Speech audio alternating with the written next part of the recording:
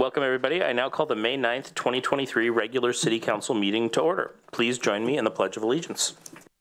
I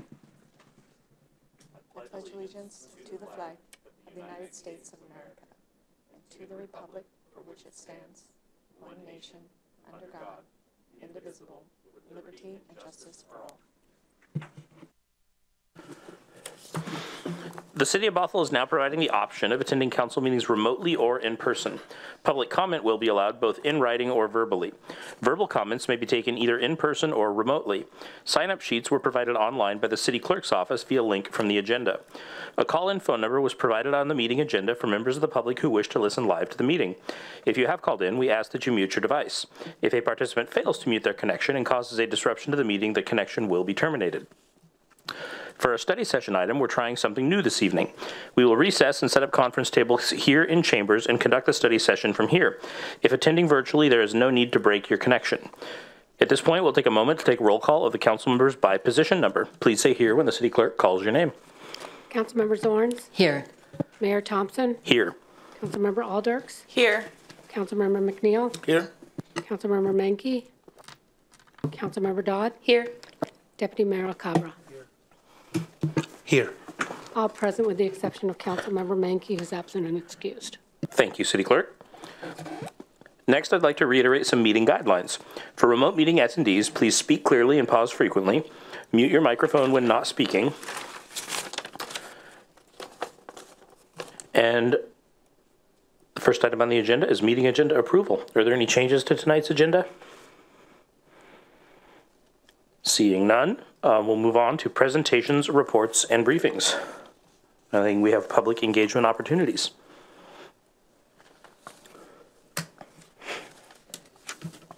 Our middle housing survey is open through May 18th. You can share your thoughts about current middle housing proposals by taking the survey. We have a sidewalk survey is open through May 15th. You can share your thoughts on how we can make sidewalks, paths, and crossings safer for pedestrians. We also have a dog walker watch class Thursday, May 18th at 6 p.m. Calling all dog walkers, learn how and when to call 911 when spotting suspicious activity in your neighborhood. Next up, we have a proclamation for Safe Boating and Paddling Week. We've got it up. Whereas on average, 650 people die each year in boating-related accidents in the U.S., with the vast majority of those accidents caused by human error and poor judgment, and not by the boat, equipment, or environmental factors. And whereas a significant number of boaters who lose their lives by drowning each year would be alive today had they worn their life jackets, and whereas a large number of Bothell's residents of all ages engage in recreational boating, and whereas the city of Bothell encompasses the Snohomish River, Lake Pleasant, and other waterways, and whereas the mission of the United States Coast Guard Auxiliary is to promote and improve recreational boating safety by teaching boating safety courses and conducting vessel safety checks. Now, therefore, I, Mason Thompson, Mayor of Bothell, Washington, do hereby proclaim May 20th through 26th as Safe Boating and Paddling Week in the city of Bothell and encourage all residents to learn about and practice safe boating. And I believe we have Reed here to accept.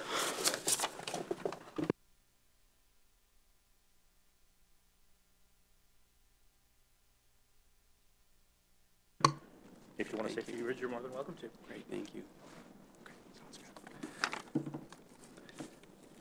Ladies and gentlemen, Mayor Thompson, esteemed members of the City of Bothell and fellow residents, thank you for the opportunity to address you in this important occasion.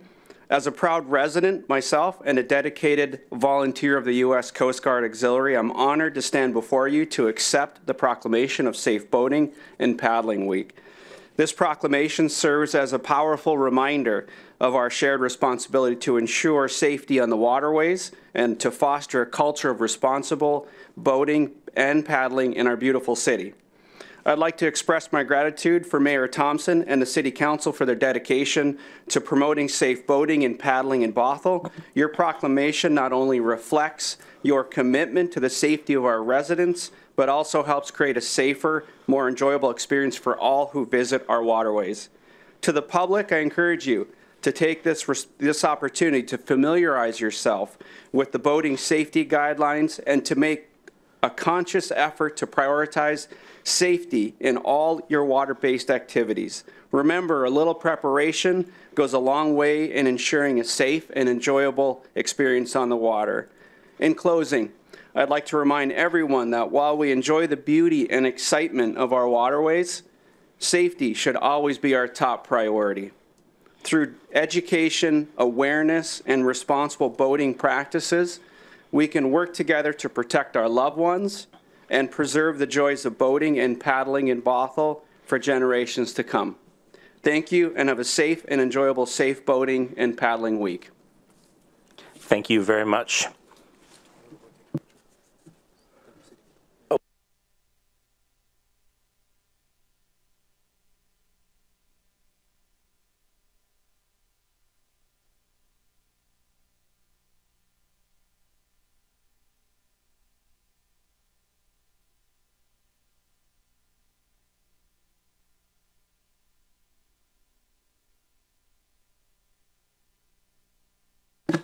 All right, next up, we have the city manager report. City manager. Thank you, Mayor, and good evening, City Council. It's a beautiful night for a council meeting. I have two quick updates tonight. First, I want to follow up on one of the items that was in the community outreach event, and that is to, again, encourage everyone to respond to the surveys we have. We have both the sidewalk and middle housing. In regards to middle housing, as you know, we had an event last Wednesday. We had roughly between 50 and 60 individuals who came to participate, in addition to our planning commission, city council, and staff, of course, to support the event, and received quite a bit of notes and takeaway. That information will come back to council, as well as the results of a survey poll that's on the streets right now. I checked with our community development department, and as of 4:30 this afternoon, we have 170 responses. Would love to continue seeing those coming. So again, that is online on the city's website. There's also paper copies in the lobby of City Hall available to those who would prefer to fill one out in paper form. Next up is just recognizing that we are coming into a busy season of shifting into summer, but we know we have a number of things that the council is interested in completing before your break in August. Two of those dates then are coming up in quick succession, in that on June 20th, which is a Tuesday, is the starting of AWC event, and I know a number of council members plan to attend that. One thing that we would ask to consider is whether or not you want to shift that meeting to June 27th.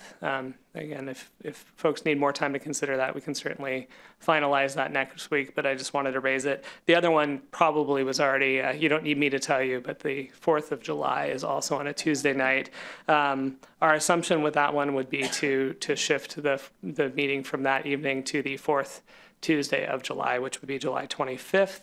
I will just also say, in full packaging everything, the schedule that is before you in terms of middle housing code amendments, which were as directed to staff earlier this year, when additional time was added, the request was to bring that wrap that up before the August break as well. That's currently scheduled to come for possible action on the 18th of July. So adding a meeting on the 25th, I just want to make it clear of that's not in order to get that, but we are looking at having an additional meeting after the 18th as well, in case there's more time or other items that are building up on our schedule. So with that, I would be happy to take any feedback if there's any concerns about shifting both of those, the June meeting from the 20th, so the 3rd Tuesday to the 4th Tuesday, and then in July, we would be moving the first meeting of the month to the 4th Tuesday of the month. Does anybody have concerns with any of that? Is everybody comfortable to say, yes, do that tonight, or do we need more time? I'll have to get back to what can tentatively plan for it, I think. I'm the same. Okay. I'm good with the June shift. July, I have a mother who's in decline, and I may need to go back the end of July to check on her, but I know you guys would survive just fine without me, but.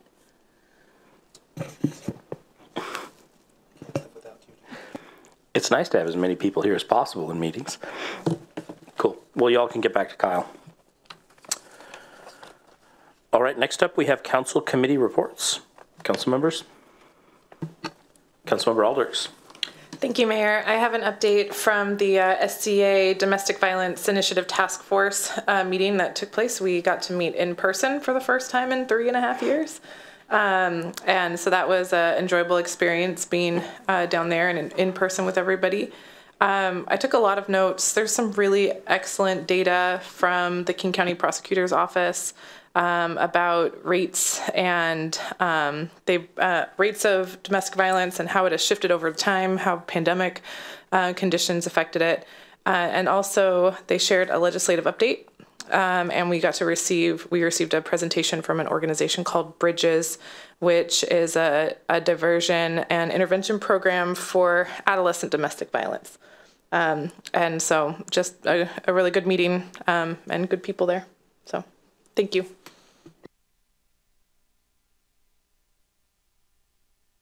Thank you. All right, seeing no more, I'm moving on. The city has accepted visitor comment in writing as well as accepted sign-up sheets for those who wish to speak at tonight's meeting. Written comments submitted to the city clerk no later than 3 p.m. today were forwarded to all city council members and are part of the record. When the clerk calls your name, you will have 3 minutes to speak. Please note the council will receive your input, but on the advice of our city attorney, we do not engage in discussion of these topics. Staff will make note of items requiring follow-up. City clerk, do we have anybody signed up? We do, Mayor Thompson. Thank you. First off, we have one person that submitted written comment. That was Joanne Harkinen, who wrote regarding the use of private parking space for outdoor dining, and that will be was sent to you earlier. We have one person signed up to speak. That is Jeremy Tadros. Mr. Tadros, if you want to step to the podium, turn on the little mic thing. You have 3 minutes to speak. You'll see the clock, the timer on the dais there. It'll be green, and at 30 seconds, it'll turn to yellow. Oh, cool. So my name is Jeremy Tadros. So I just wanted to thank council real quick for holding the community forum last week. It was really cool being able to talk with our neighbors and be able to kind of hear different perspectives. I also wanted to kind of speak on middle housing initiatives today as well. A number of concerns were brought up in kind of our group for the forum. A lot of people were kind of skeptical of the plan who were concerned about densifying too quickly or just kind of growing Bothell at all. And there are a lot of valid concerns too around environment, around accessibility as well. But something I did not hear a whole lot about was a specific alternative plan for balanced growth, even with some people preferring just little or no growth whatsoever. I'd like to kind of game out that scenario for Bothell if council opts to not have a plan or decides to try to prevent growth entirely. As of right now, I checked this earlier today, the median home price in Bothell is $981,000.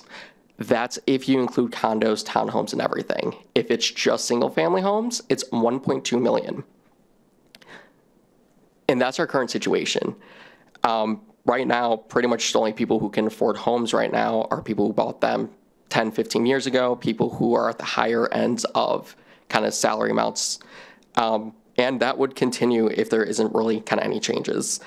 The people who make Bothell run, the people who make Bothell great, firefighters, city workers, minimum wage workers, people who are running and working in our businesses will not be able to afford to live in the city that they are providing and helping support.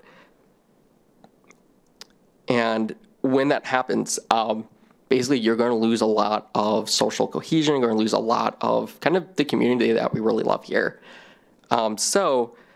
Basically, I'm just trying to implore kind of council to really kind of consider having more middle housing options, as well as kind of working regionally to work with that too, but I see I'm blinking, so thank you.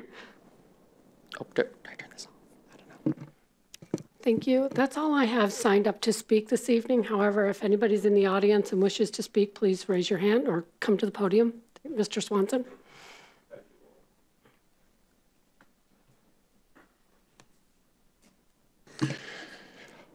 Just to remind the council of a couple weeks ago, I guess it was March 7th, I first brought up the fact that this affordable housing thing is kind of a ruse. The minimum wage in Bothell is over $15 an hour. When I moved here rent a 2-bedroom, 1-bath apartment at Beardsley Cove Apartments. Took 164 hours at $4.25 minimum wage to pay my rent for the 2-bedroom, 1-bath at $700 a month. If you multiply that 164 hours times $15.74 an hour, that means our Terra Woods is like 30% less expensive than what I moved into, and I did not move into a palace. 2001 was a banner year for me. I bought a car, a Nissan, 5 years old. It's the first car I had that had less than 100,000 miles and had air conditioning. It was a big deal. I was 41. I was commuting down to Tukwila, 28.5 miles away. One way, an hour at least. I did that for 12 years. And I did that because I bought in Bothell. I grew up in Federal Way. And let me tell you, my mom and dad's house in Federal Way, which I could have bought for 30% less. It's a nice place, still is. Hardwood floors, 4 bedrooms, 2 baths. It's a better house than I own now. But I decided to buy in Bothell. For $195,000, I floated that note, making $38,500. But I loved coming back home after work, even through an hour and 45 minutes commute. Why? I wanted to stay out of Federal Way because I saw the writing on the wall. I see the writing on the wall here too. I've sacrificed to be here. And now you're bringing Federal Way to me.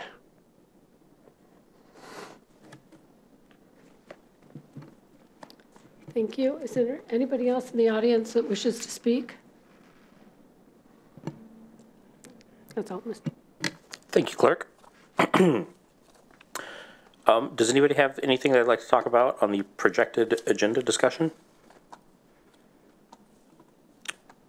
Seeing none, I will accept a motion to approve the consent agenda.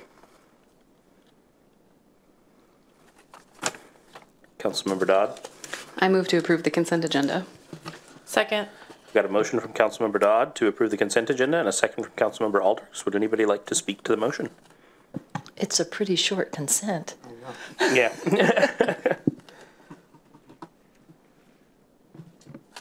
City Clerk? Please say yes or no when I call your name. Councilmember Zorns? Yes. Mayor Thompson? Yes. Councilmember Alders? Yes. Councilmember McNeil? Yes. Councilmember Dodd? Yes. Deputy Mayor Alcabra? Yes. Passes 6-0 with Councilmember Menke absent and excused. Thank you. All right, our first agenda bill of the night is Agenda Bill 23066, consideration of ordinance approving board and commission code amendments. City Manager?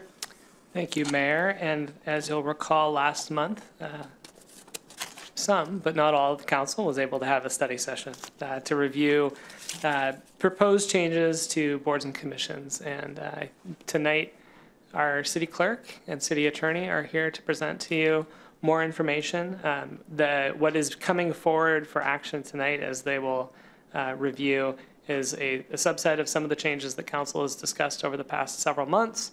This would really be focusing on recruitment schedule, some terms of service, a change to the library board, a change to the salary commission as well. So with that, I'm going to turn things over to our city clerk, Laura Hathaway, to lead us through the discussion. Go ahead, Laura. Thank you, City Manager. Yes, so as he explained, we came together on April 18th to talk about kind of the first steps, some of the housekeeping code amendments that we could implement, or we're asking council to implement. Next slide, please. So tonight we're asking you to approve the proposed ordinance adjusting the recruitment schedule and terms of service, sunsetting the library board, and changing the salary commission to an ad hoc committee. Next slide. On April 18th, we presented the following recommendations. That was sunsetting the library board, streamlining terms of service, and conversion of 2 boards to ad hoc committees, and those were the salary commission and the shorelines board. So council concurred at that study session with the following changes. So standardizing the terms on the Landmark Board from a 5-year to a 4-year term, the Arts Commission from a 3-year to a 4-year term, with the youth terms being 2 years, and the Parks Board from a 3-year to a 4-year term, with youth being 2 years. They also concurred with, you also concurred with sunsetting the Library Board, changing the Salary Commission from a standing committee to an ad hoc committee, and the adjustment of the terms would begin May 1, starting in 2024, and end April 30th. Council did defer the staff's recommendation to make the Shorelines Board an ad hoc committee. So what's next is we will have a second study session to focus on some other things that we would asking council to implement and look at. One is revisiting the Shorelines Board recommendation to make that an ad hoc committee. We'll have more information on that.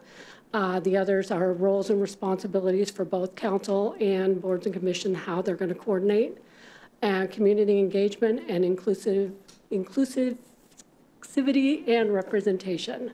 So, and we are looking at September to come back to council with those recommendations. And with that, again, our council action tonight is to approve the proposed ordinance, adjusting the recruitment schedule and the terms of service, sunsetting the Library Board, and changing the Salary Commission to an ad hoc committee. And we are here to answer any questions. Councilmember Zorns? Well, I was watching this at home, this with ice packs and, you know, my little pity party going on, and it may have been discussed, but I guess I should run it by our city attorney first to whether or not it's even something that we could do. We have struggled with, we have a huge community interest in serving on boards and commissions, huge, and expanding the head count on boards and commissions makes a lot of cooks in the kitchen. So I thought, if you talked about this and I missed it, my humble apologies here, but it occurred to me, I really appreciate the standardizing of going from 3 years to 4 years. Term limits are 3. There's 3 term limits. Three terms. I saw term limits of maybe I misunderstood. That is not something that I reviewed when I was preparing the ordinance. Did I misunderstand what I was reading? That there were term limits for three, no, maybe I just misunderstood. I think what it was is that there are certain terms that are staggered. Okay. And so, for example, let me find it. It was in reference to the staggering of the terms. Yep. So, for example, in the section 1 under BMT 2.34.030 for membership terms, this is regarding LTAC. Positions 2, 4, and 6 shall expire in odd number years. Positions 3, 5, and 7 expire in even numbered years. And that repeats itself also in the Civil Service Commission and other commissions, and I think Planning Commission as well, where they talk about the dates, but I don't recall reading anything where someone No, I was reading between the lines. Okay. So here's my question, and it has to have consensus of council here. Can we do term limits with the caveat that if positions are unfilled, then someone who goes past a term limit, you know, say we set the term limits at 2 term limits, with the caveat that if no one applies for it, someone can continue for a third. But I thought if we had term limits, and maybe this is something we want to think about and decide about later, but if we had term limits, that would allow more, in theory, more members of the community to participate on our boards and commissions. So I don't know of anything under state law that would set term limits or preclude the city from establishing term limits, but it's not something I looked into, so I'd have to get back to you on that. We might not be even able to do it, but we might be able to. Correct. Okay, so let's talk about that later. And then the other thing is when we talk about Shoreline Board, staff has been really excellent in when we've had a topic that's moved, an agenda item that has moved on for discussion, including comments from people. Can we make sure that when we bring Shoreline that we have the comments that Suzanne Burnell and Ann Agard had, I think she had presented last in April? It would be good to have that when we revisit. All right. Yes. Okay, thank you.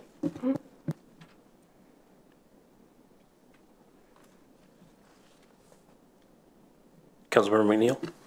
Thank you, Mayor. Yeah, I just had a couple comments around the terms of service. So when I look at a 3 to 4 year term and the opportunities that with all those in our community that want to serve and potentially serve, the longer the term, I feel the less opportunity we're giving to members of our community to serve. And I want to gauge from a council's perspective is increasing the term in one case for the Arts Commission as an example from 3 to 4 years. Are we doing this to eliminate the work that we have to do to actually appoint these committee members? Because when I look at that, if I say that, okay, 3 to 4 years, that's an additional year that somebody new, some new voice is not sitting at the table, it potentially could be a lost opportunity. So to me, I look at that as I would rather do the work to ensure that we're allowing as many community members the opportunity to serve and not having such long terms, right? If more people come, give more people opportunity. So if we're not increasing the number of people on the boards and commissions, then how do we get more people involved, especially when we're going 3, 4, 5 years down the road? So that's just, a comment that I wanted to make, that I feel like when we want to be inclusionary and intentional about making sure that we hear as many voices from our community as possible, I feel like this is one area where, because of the workload, we're trying to extend the time of the committee and boards and commissions versus reducing it and having more people come in front of us and giving more opportunity. That's just my take on it after looking at this. So just wanted to let everybody know how I was feeling about that.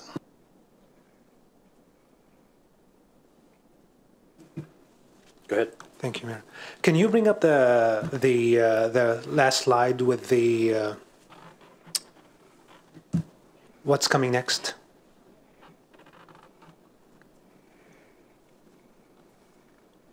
The one before this.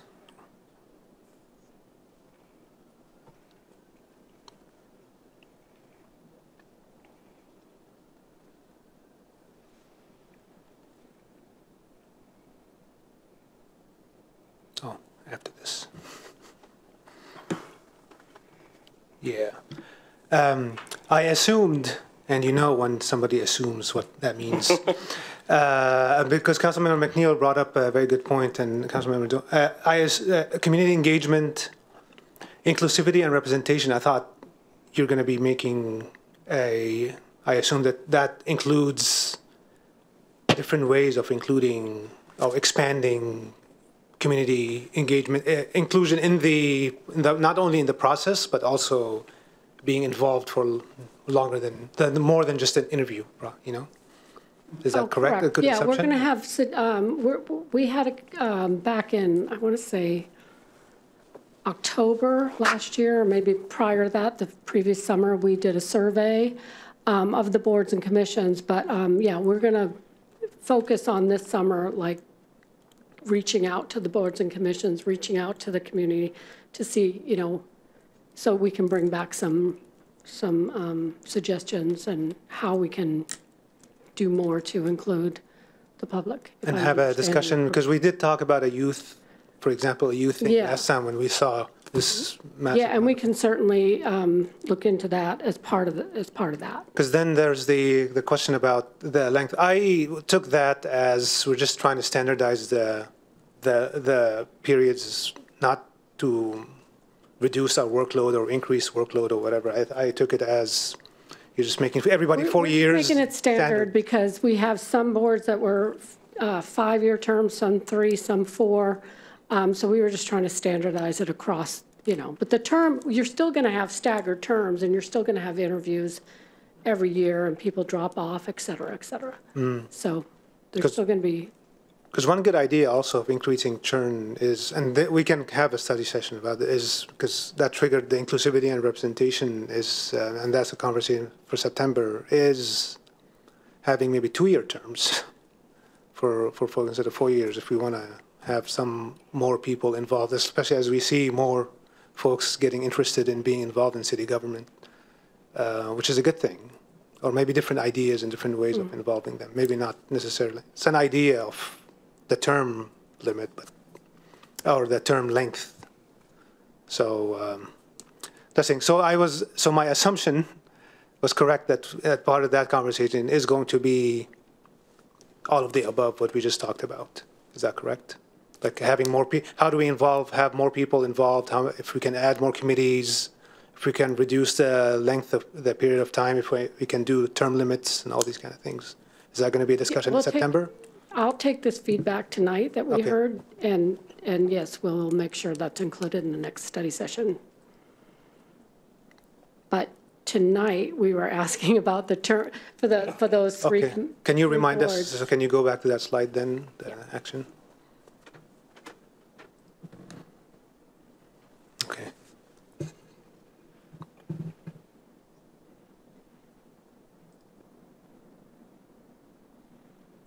Robin, can you go back to that slide? Are you trying?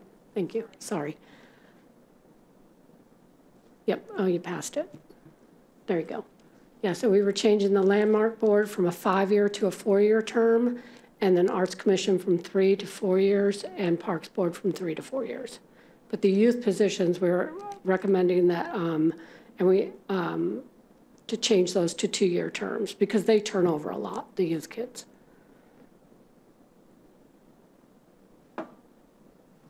Thank you. I'm good. Councilmember Dodd. Thank you, Mayor. Thank you for the presentation. I like the idea of standardizing the terms. I think it makes things a lot clearer to everybody.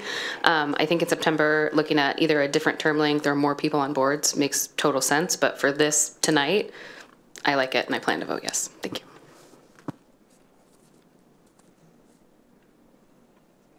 If nobody else has anything to say, I will accept a motion.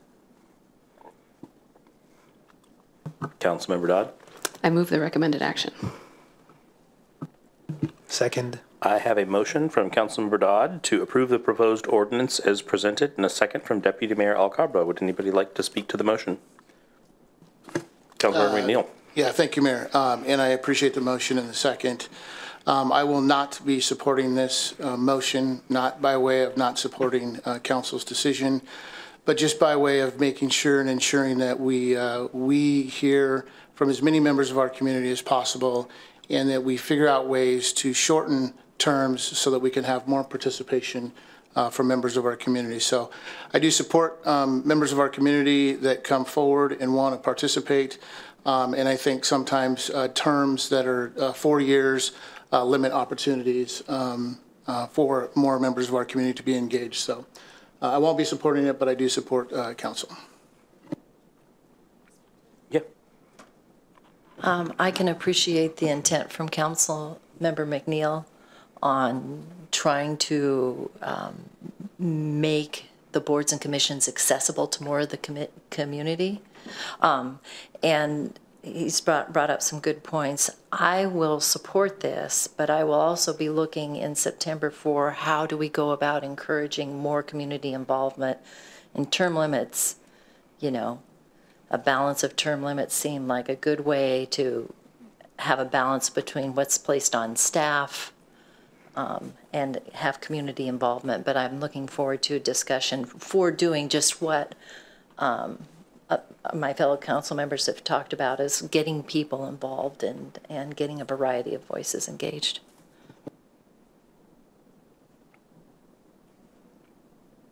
City Clerk. Okay, ready to call for the vote? Let's do it. Okay. Councilmember Zorns? Yes. Mayor Thompson? Yes. Councilmember Alders? Yes. Councilmember McNeil? No. Councilmember Dodd? Yes. Deputy Mayor Alcabra? Yes. Passes 5-1 with Councilmember McNeil in the negative and Councilmember Menke absent and excused. Thank you, City Clerk. Thank you. Appreciate it. All right, next up we have Agenda Bill 23067, consideration of a resolution to adopt the 2021 update of the Snohomish County Comprehensive Solid and Hazardous Waste Management Plan. City Manager. Thank you, Mayor. And we've been emphasizing a flow of information through study session recently, as you may have observed. I want to call out this item tonight and just note that, as Emily will explain in further detail, that this is an exception of this will be the first touch for council, and we do have a resolution before you. Just something to reinforce is that by taking action tonight, no service will change within the community. Any changes that come forward, as again Emily will highlight, would impact if the city were to annex additional areas within Snohomish County to the community. So again, there's no operational impact of making a decision tonight. And at the same time, if there's more information needed, that's always a great question to ask too. So to walk us through more information and to introduce our colleague from Snohomish County, I'm going to turn things over to Emily Warnock, who's our Sustainability and Engagement Coordinator. Take it away, Emily. Thank you for the introduction, and good evening, Mayor, Deputy Mayor, and Council. As mentioned, I'm here tonight with Snohomish County, who will be sharing a brief overview of the Snohomish County Solid Waste and Hazardous Waste Management Plan, with a decision point to adopt the plan that would apply to future annexation areas in Snohomish County. So solid waste is currently managed and will continue to be managed through the King County system. So this doesn't entail service changes for community members. And although the city doesn't currently have plans to annex additional areas of Snohomish County, existing interlocal agreements require us to adopt the plan in case of future annexation areas within Snohomish County. I'll pass it over to John to introduce himself, and I apologize to the city clerk, but I'm not able to share the presentation. I'm having a bit of a technical difficulties here.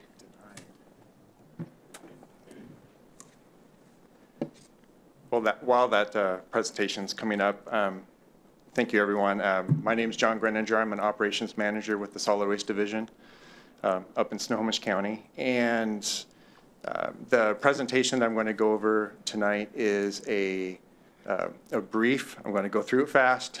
It's 10 slides on the Solid and Hazardous Waste Comprehensive Plan.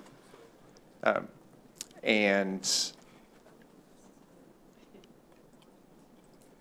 one kind of clarification on, I know we've been talking about the annexation piece, and that is, so Bothell's pretty unique here. And so we have a separate ILA for solid waste services, and it's kind of there's three-way agreements between us, or City of Bothell, King County, and Snohomish County.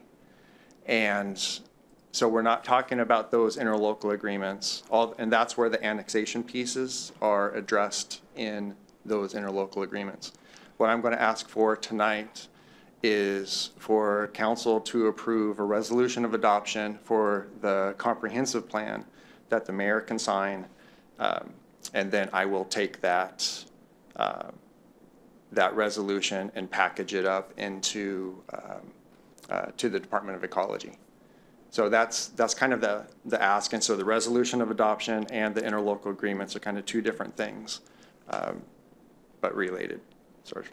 Yeah. All right. Perfect. So Robin is controlling the slides, but if you'd like to. Oh, we're not.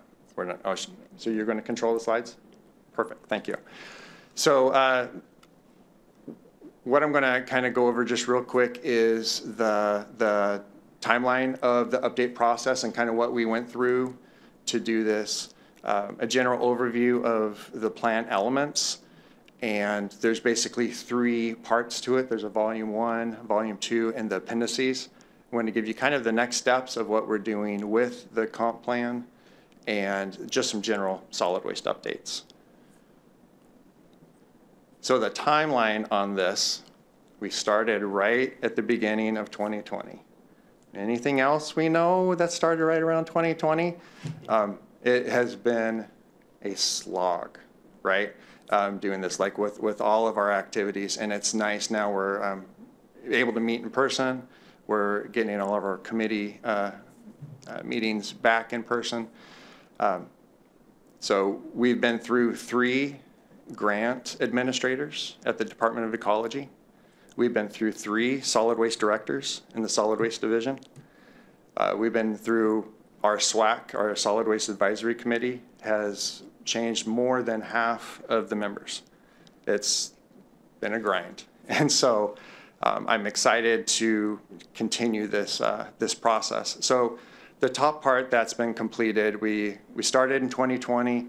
We went through multiple SWAC meetings, ecology review, public comment, took those comments and got endorsement from SWAC and did the SEPA review. And so for the last little bit, I've been going to all the cities for their resolution of adoptions for the plan. Last month, County Council just finished, they did their resolution of adoption of the plan. And so once I can get the City of Bothell's resolution, I got one more SWAC review, which is a SWAC meeting next week. And then I can package that all up and get it to the Department of Ecology for their final review. Next slide. So just to kind of highlight some of the public outreach that we've done, we had a multi-month process where we did outreach via social media, websites. We distributed copies of the plan to all the Snow Isle libraries. We had multiple SWAC meetings, which I'm going to have an ask for, I don't know if that's going to be you or not, for a SWAC member from the City of Bothell, because currently we don't have one. And then I've done multiple presentations for city councils throughout the county. So a general high-level overview of the plan, and this is the first section. It's kind of like an expanded executive summary. And really the plan provides for a framework for solid waste activities in Snohomish County. And it really has a focus for this plan, kind of the flavor of it is emphasize more local, state, and federal coordination, right? And coordinating with our contracted partners. And the SWAC, our Solid Waste Advisory Committee, has been not great. I mean, not just because of COVID, but it hasn't been real great the last few years, just because we've been ironing out some of the logistics on well, you guys were just talking about boards and commissions, right? So we've been having to deal with some boards and commission items. And so we got those kind of tuned up. And so we're really looking for an emphasis on SWAC, the SWAC committee. We're also going to define priorities for the divisions. We're going to relook at our kind of mission statements, goals, strategic plan, and we're always looking for continuous improvement opportunities. So that's the first part. Volume 1 is just a summary of the current system, and it's a review of what's changed since the last plan, right? And then it provides kind of a vision of the future, with the 2 main goals really being to reduce climate change impacts and promote sustainability initiatives. And then the second goal is really to just continue to provide efficient services for solid waste issues. Volume 2, now this is the meat of the plan. And on the slide, so we call these all technical memorandums. They're individual chapters that really get into the weeds on some of these specific items. And so on the left, it follows kind of the path of solid waste, I guess, from just in general climate change and sustainability, all the way through like recycling, organics, and then the waste, like creating the waste, and then the transfer and disposal. So it's kind of the path. Within each technical memorandum of the plan, on the right, that reviews the summary, background, and the existing programs, planning issues, and each chapter has recommendations and alternatives associated with it. And so the idea there is those chapters on those specific topics will kind of guide activities for the solid waste division and the community. Next slide. The third part of the plan is the appendices. The Department of Ecology requires lots of background information in there. And so a lot of these are kind of mandated items. We roll our MRW, the Moderate Risk Waste Plan, into the overall comp plan. A lot of jurisdictions keep it separate. The big thing here is the contamination reduction outreach plan. That was a new law that Ecology brought into. I think that was a 2020 law, and so we have it in there, and we're going to be trying to implement that one. So that's kind of a new one. And then the resolutions of adoptions are all in Appendix I of the plan. So the next steps would be that I ask that you approve a resolution of adoption for the mayor to sign. And then I will do next week we have a SWAC meeting, and so we'll do one final review of the waste and recycling elements of the plan. I'll package it up, submit it to the Department of Ecology, and then the idea here is to have it be a bit more dynamic and usable framework. Because when I started this in 2020, we were moving our facilities, and I came across this box, and it was the 2004 comp plan in the box, all printed, not even cracked open, right? I mean, that's kind of crazy. And so I really see this as a dynamic plan that we can, there's lots of items on recycling, organics, waste coming up, right? That we can just use this as a framework, and once it's approved, then we can just start dynamically keeping it consistent and updated. Next slide. So just some just general updates here. Dave Schoenhardt, he's our solid waste director. He's been there a year and a couple months now. That's his contact info there. If you ever have any questions about the solid waste in Snohomish County. I already kind of touched on SWAC representation. Since we do have the ILA with the City of Bothell for solid waste services, and even though half of that's going south to King County, there's still a spot on the SWAC board for a, because you have a voting spot, right? And so I would ask that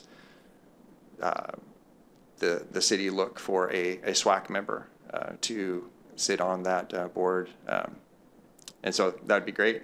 Get more feedback, and then there's my contact info, or you can contact Emily or Aaron, and get a hold of me. So that's kind of my quick presentation. If there's any questions, I'll be glad to answer any of those. If nobody has any questions, I will accept a motion. Councilmember Aldrich's question. I do have a couple questions. So when you are asking for representation to the SWAC committee, is that from staff or is that from council? It's from however. Or our community is. It can be any of those. We actually have, so on SWAC, there's. I'm going to step in, John. I'm sorry, but we can follow up with more information on that. I think with not having that be a decision that's before council tonight, I think we should probably get some more information and tee that up for a deeper discussion before we dive into what it would look like and take a look at all of our representation, including in King County as well. Cool. Thank you. I appreciate that. And then the other question is, so is it because Bothell's has a section of our city that is in Snohomish County that we are included in the Snohomish County plan? Yes. And I realize that's a very rudimentary question, but. Yeah, I would say about half, the north half of the city of Bothell is in Snohomish County. So it's split evenly, but in 2011, there was a series of agreements where it was decided, I think procedurally, because I can understand how it's difficult to, okay, you got the county boundary, south of that arbitrary boundary, right, it has to go to the King County system, and north it has to go, procedurally, there's a lot of logistics there, right? Yeah, so in 2011, those agreements were put into place. It's a 50-year agreement. It goes to the year, I think it's 2057, something like that, that the agreement goes to. But yeah, that's kind of the design. And earlier there was the discussion about the annexations, because there's a little island that we're kind of talking about. I've reached out to King County on that, and I'm waiting for them to return my emails on what that kind of adjustment might look like. But yeah, it's kind of odd, but that's what it is. Well, I appreciate the clarity, and thanks for being here to present this to us tonight.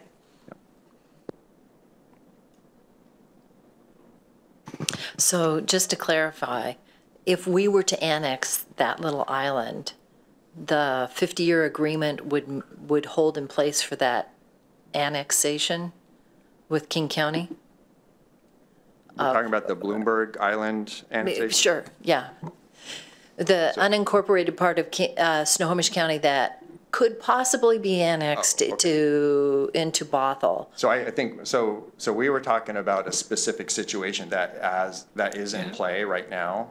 So let me address your question. And John, our council hasn't been engaged, and this is a staff discussion. I think Emily might have a more applicable response. Yeah, to jump in now, the intent in adopting the Snohomish County Comp Plan is for future annexations further into Snohomish County, which we don't currently have any planned, and we plan to continue managing solid waste within city limits through King County's system. Oh, okay, so then my second question, it's a hypothetical question. So for the portion of our city that is in Snohomish County, we have till 2057 where a new agreement would have to go into place. And theoretically, we could say the Snohomish County part of solid waste of Bothell. Could you include that in your comp plan and giving them, what service would look like for them and what your goals and objectives are? But really that conversation is not in sight lines until 2057. Is that correct? Yes. Okay. All right. I think I got a handle. Thank you. You're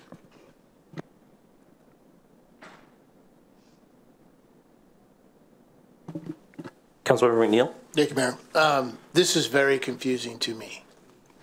But I guess I want to just make sure that I clarify some stuff. So the community doesn't need to necessarily understand what these agreements are, just that they're getting the service provided to them, correct? So can you speak to that? Because when we talk through a lot of this, annexations and all these different variables that happen in ILAs, the most important thing for the community is the level of service that we're providing them. And so if you could just speak to that, obviously this is doing some portion of that, correct? Well, not the resolution of adoption. Mm-hmm. And in the comp plan are all the interlocal agreements that we have with Bothell and all the other cities and towns in Snohomish County. So those are part of it there. Mm-hmm. Ultimately, it's to provide efficient services for all the residents of Snohomish County, including the city of Bothell residents. And so by that interlocal agreement that we have, that's the idea, is as of that 2011 boundary, all those services are going to go south to King County.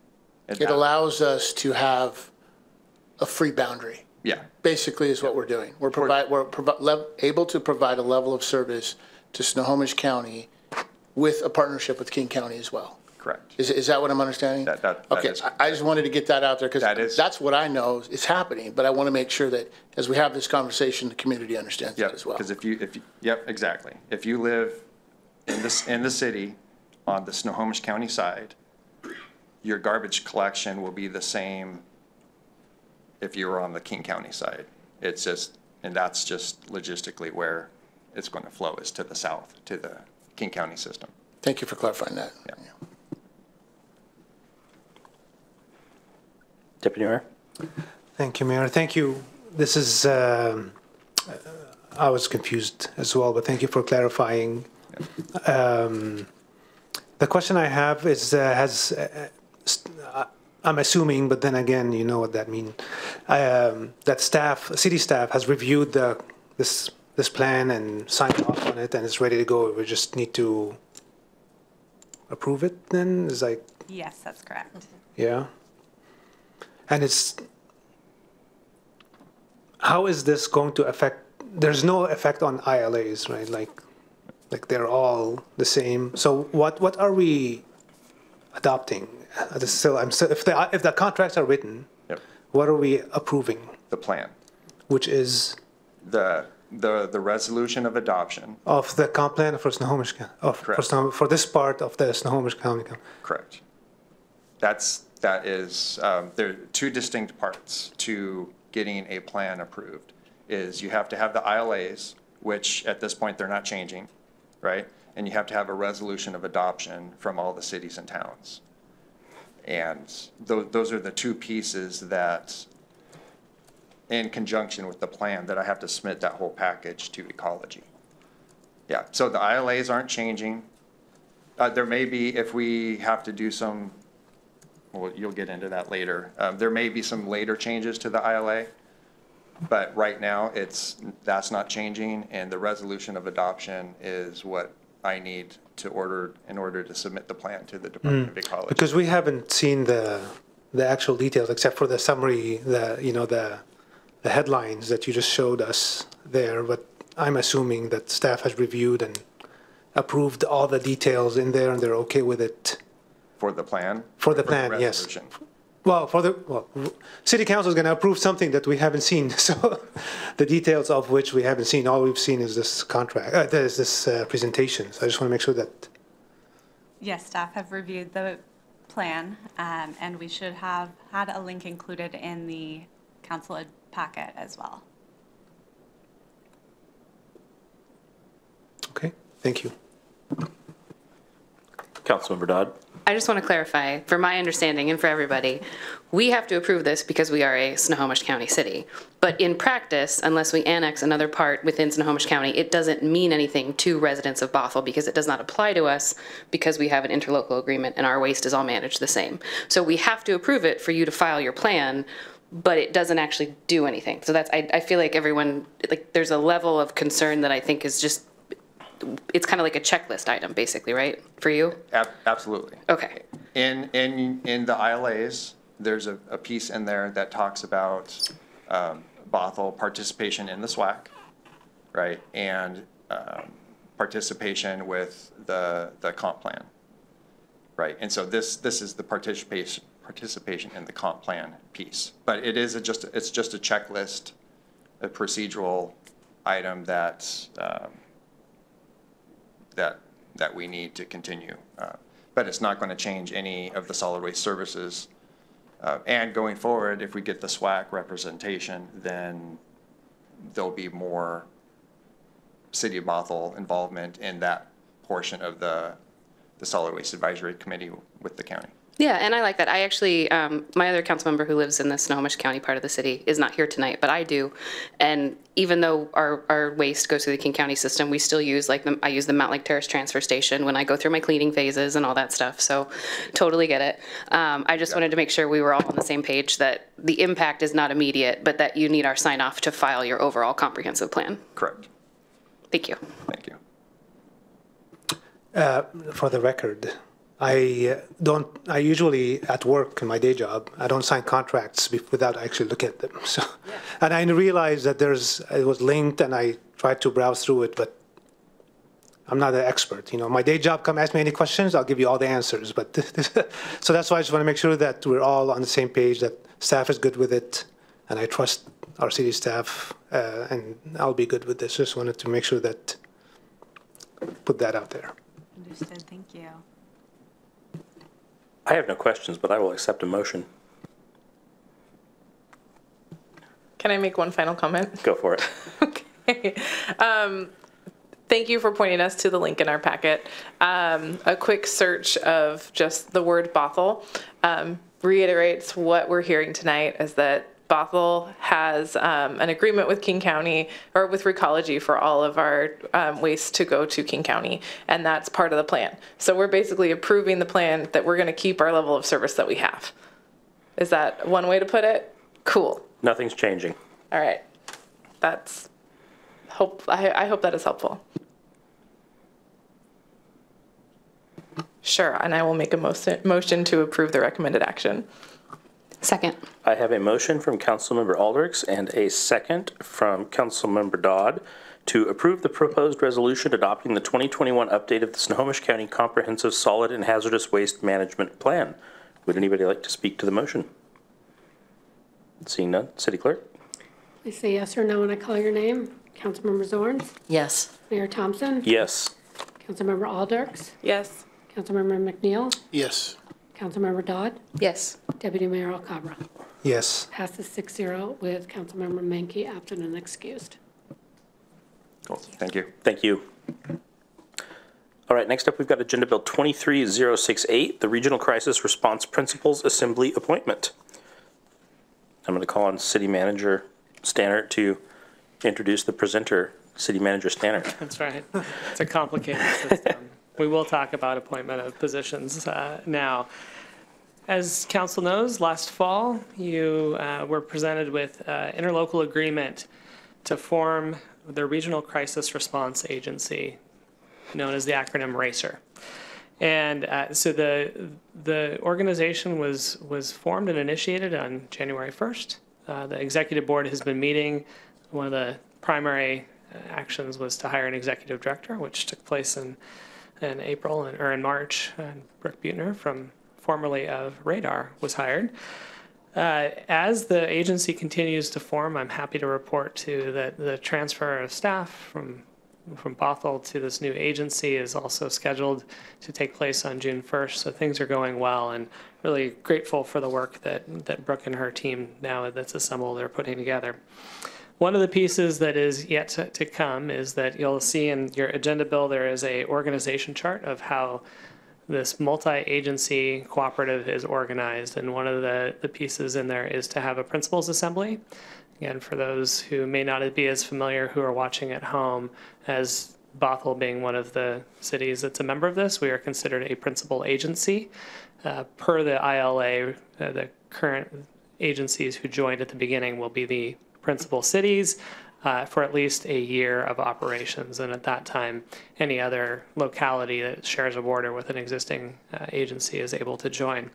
With that said, the first principals assembly is scheduled to take place on June 28th. That's still a tentative schedule because as we are having this discussion, several other cities are also appointing who their representative would be. Per the ILA, each principal agency, so each city in this case, would select one council member to serve as the primary representative. Per our norm in Bothell, it would also be open to the idea of selecting an alternate in case certain dates don't work. The commitment level is outlined in the agenda bill and also found in the directly quoted from the interlocal agreement. The principals assembly after the first biennium will most likely meet once a year unless the council from one of the principal cities calls for a meeting to take place. That can be done as well. But in this first biennium, the anticipation is to have 3 meetings a year, and again with the first meeting in June. With that, we're planning on following what's outlined in section 2.08, section G of the City Council Protocol Manual of how you appoint representatives to external committees or committee assignments, in which case we'd be looking for concurrence of council on who to appoint. This then, for this position, the term would last until next January, which is our next regularly scheduled time to review all of the committee assignments for the council, and we'd pick it back up then.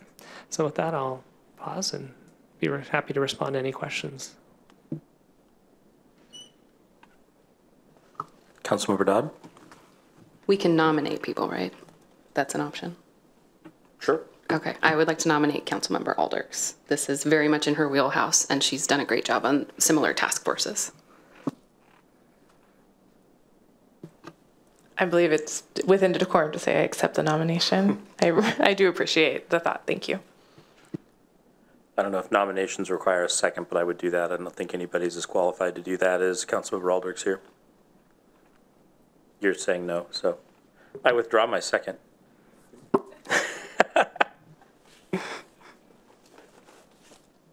It can be an unofficial second.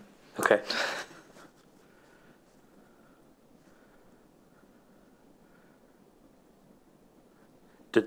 Is there any reason to continue this discussion, or should we just appoint Councilmember Alders? I'm not seeing anybody else I would raise their hand also and say they want request it. an alternate, like if there's another name that could come forward. And this has not been discussed beforehand, so I don't know who I'm just volunteering people, I'm sorry. But if Councilmember McNeil or Deputy Mayor Alcabra were interested to be my alternate, I would appreciate it.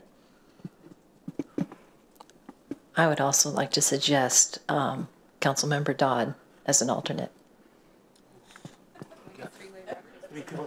Hold on. In that case, I think I should suggest Councilmember Zorns just to make this super awkward, since we haven't gotten involved in this yet. I'm gonna also agree with Dodd. I think Councilmember Dodd would make it amazing. Councilmember Dodd, how do you feel about that? I'm for it. I thank you, but I don't want to step on the deputy mayor's toes. Oh, I'm just here so I won't get fined. Okay. Do we vote now, or? I don't think we have to vote. There seems to be a clear consensus that the representative would be Councilmember Alders, with the alternate being Councilmember Dodd. If there's opposition, we could hear it, but otherwise it seems by acclamation that's been accepted. Perfect. All right, thank you. The city clerk will note that in the roster. All right, we are going to take a break now to set up for the study session here in the council chambers. It is 7:08. We will come back at 7:20.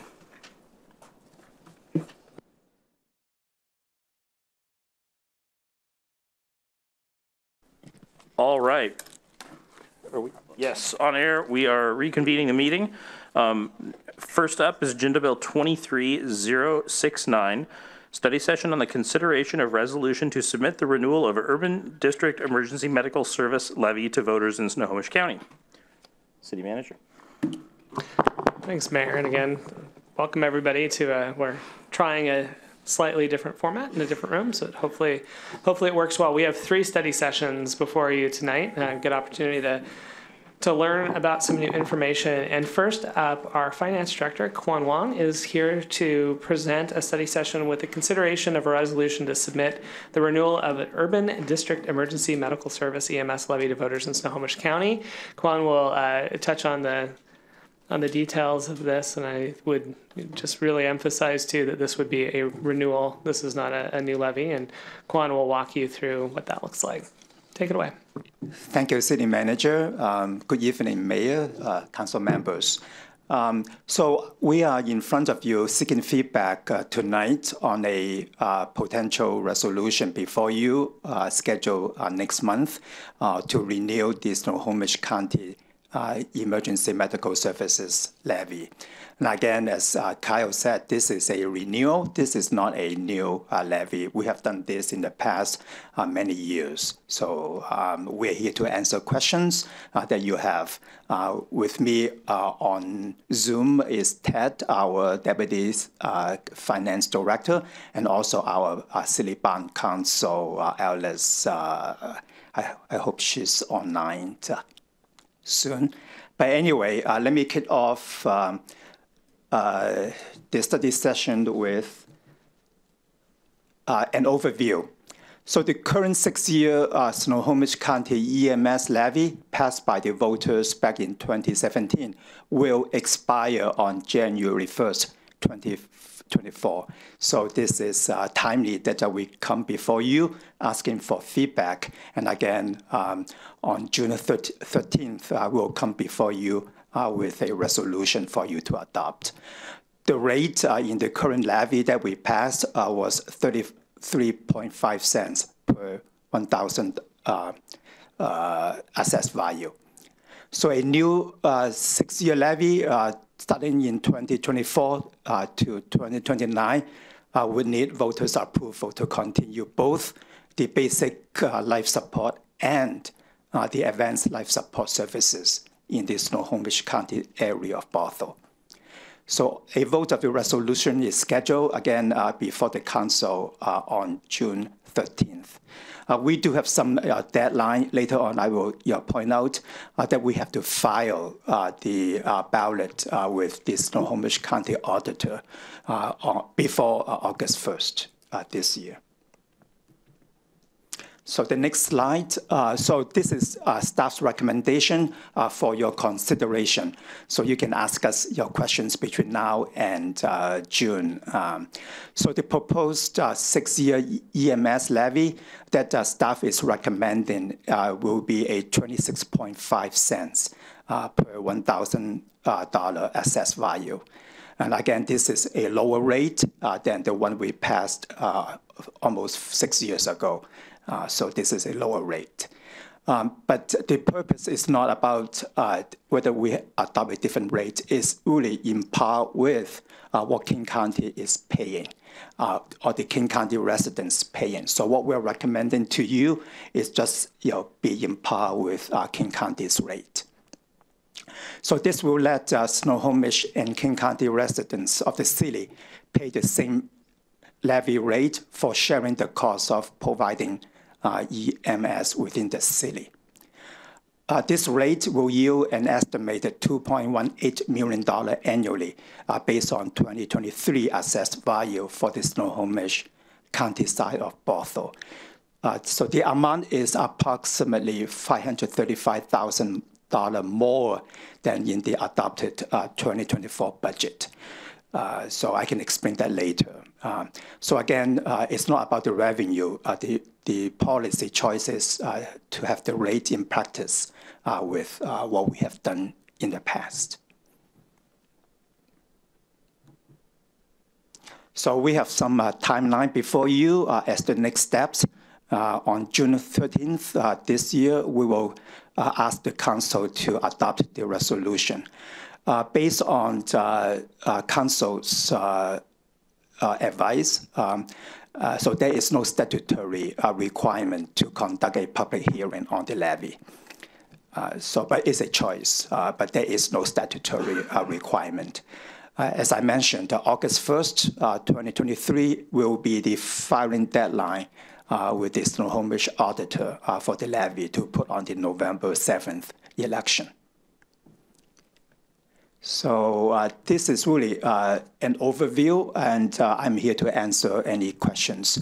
And Ted is online, and so I think is Alice.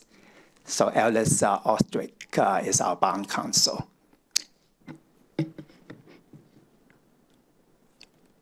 Will this result in a tax increase for Snohomish County residents? No, it is just based on the assessed value, and we are capped at a certain rate. Perfect. So Snohomish County residents, since this is a renewal of a levy, they won't see their property taxes go up because of this. Correct. Perfect. That and the fact that this is something that the community has already voted for and already told us they want, I am not going to tell them they can't have it.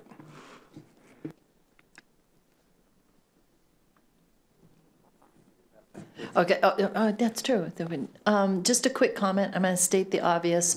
We are not required to have public comment, but for any of the public who's listening and wants to let council know how they feel about it, they should let us know.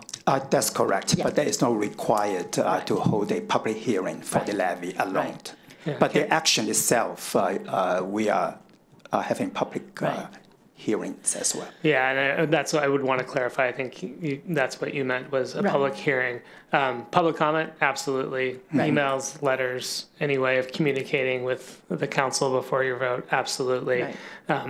Kwan is pointing out that there isn't a public hearing required, but to make sure that council knows whether or not you want one. But public comment, Absolutely. Right, no, I just wanted to make sure the public knows that their comments are welcome Alice if they wanted to make comments. Her hand up. So Alice, do you have any comment? I would just also clarify, there's no public hearing requirement in the statute about putting the levy on the ballot. When it comes time to actually adopt the levy for next year, when you're doing all of your city levies and this levy, then of course all of the regular public hearing requirements there in terms of actually levying the tax. So as to the ballot measure, there's no public hearing requirement, but again, of course, it's part of the public process. Well, and it's also a ballot measure, so we all get to vote. Yep. I know that in the scheme of things, when people look at their property tax, they're not going to look at it and go, wow, look how much my property tax has gone down. But I hope they can feel a little bit of relief with this, if this, and I'm hoping and anticipating that it will pass, but I do hope that people will see a little bit of relief.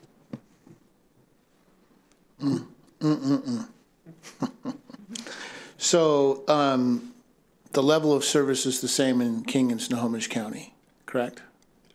I believe so, yes. Okay, and so the decrease is to level the assessed, the fee per 1,000, is that correct, to match King counties? That's correct. Okay. We receive the same service provided by our contractor. Gotcha. So there's no difference in the level of service, the EMS service in Snohomish versus King County? That's correct. Okay, so obviously the community supports this, but just want to raise, where I see is the assessed values of King County the same as the assessed values of Snohomish County? Meaning if you live in King County and you're assessed at one rate, right? Your house value is one thing, versus Snohomish County, it could be slightly different, correct? So you could live in the same square foot home, but your value of your home in King County might be worth more than the value of your home in Snohomish County. So you're paying more for the levy because of the assessed value of your home. The rate is the same across the board. Yeah. You're just paying more for that, correct? I just want to make sure I'm understanding that. Correct. And what Kwana is saying, the assessed value will be different in different parts of the community and different houses. Absolutely. The rate is the parity that we're aiming for, which has been the council's practice. I believe when we researched this, that's been the historic practice of the council, is to shoot for parity of the rate between the two counties. Right. And so with the increased assessed value this year on most homes in King and Snohomish County, the decrease is actually a little bit of help. Am I understanding that correctly? Because if your assessed value increases, but you reduce the rate slightly, and again, we're talking a very small portion of all of the taxation that happens on your property taxes. But I just want to make sure that we at least have the conversation around that your assessed value for your home this year has increased in some cases 2 and 3 times. And therefore, it may seem like we're reducing, but inevitably, it's not reducing your taxes because your assessed value has gone up exponentially, right? So I just want to make sure that, these are some of the comments that I'm hearing from the community, and obviously the community is going to be the ultimate decider on this, but I want to make sure when we're having conversations around taxation that we're having the conversation around how the assessed values are affecting people today, because I'm hearing it from the community that their home values have gone up so much that all of the taxes that have been placed on them is hurting them now. So I'm not saying this one will, and they're voting for these taxes, but I want to at least have the conversation. So the other question I had was around when you say King and Snohomish County, the contract for service, what is? And city manager, do you have the more detailed information about the? Yeah. So how it's currently working for Bothell and the service that we have is that again with King County, that's Medic One. We hear about it all over the country, and so in our in Snohomish County, the city does contract for our advanced life support or ALS services with Shoreline Fire District. And so that they are a King County Medic One provider. So that it's like for like, same service. That contract for providing the King County paramedic service for Snohomish County is then covered with that. So it truly is the same service level that's being provided throughout the community that way. Yeah, I just wanted to make sure I was clear on that, because it seems like we know no boundaries, right? There's no border here, so I wanted to make sure the folks in Snohomish County are getting the same level of service from the same provider that if you live in King County, you're getting in Snohomish County. And it's absolutely a great question, because we would, you'd hate to think that, like for me as a Snohomish County Bothell resident, that I would have anything different if I had an incident at work versus at home, right? That's not a scenario that we would ask the public to make a choice on. And so you're absolutely right. That parity is really what we're aiming for as much as we can in this situation. Thank you.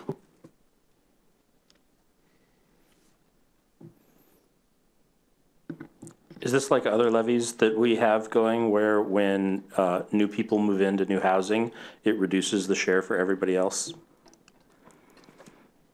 Do we change the rate on an annual basis depending on housing units? It depends on the value rather than the number of people. I believe the rate stays consistent. It's the rate, right. But as housing prices go up and down, then we would see some fluctuation there. But yeah, for the length of the measure, the rate would be consistent. Okay, that's good.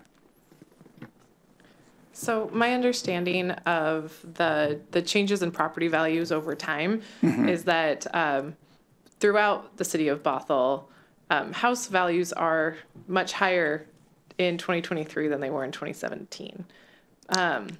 I don't know what the number, I don't know what the median home value in 2017 was off the top of my head. And if somebody does, I'm impressed, but. I think Ted may have some information. Ted, do you have anything ready? If not, we will come back to you. Hand up too. Maybe Alice wants to weigh in. I'll come back to mine. Go ahead, Ted, if you have information that you wanted to share there. Unmute, you're on Ted. mute, I believe. Now you're muted. We can't hear you. Yeah, switch your audio settings to your microphone. Like it's in the little, next to the unmute thing, there's a little arrow. I found it online in a document center at bothellwa.gov. It says in 2017, the median home value was $414,200. How's that? Okay. That's better. Yes. Much better. No, I don't have any information off the top of my head on median. He's the one I always turn to. I realize it's a rather obscure factoid to ask you to recall. But it looks like the mayor was able to find it on the website. And so property values have significantly increased. So the fact that a life-saving public service that we all rely on and want to make sure is there when we need it is actually decreasing in the base cost in terms of the rate that we're paying on our assessed value is very nice. And I'm speaking on behalf of Snohomish County residents because I do not live in Snohomish County. But that it's nice to see that is sometimes possible because there is some relief there given the fact that home values have, in some cases, more than doubled. And what, if I understand this correctly, every year homes are assessed, reassessed for a new value, and that's how our property taxes are calculated. So over the last 6 years, residents would have seen a steady increase. The rate stays the same, but a steady increase in the value of their home, which then correlates to a slightly higher payment towards these services.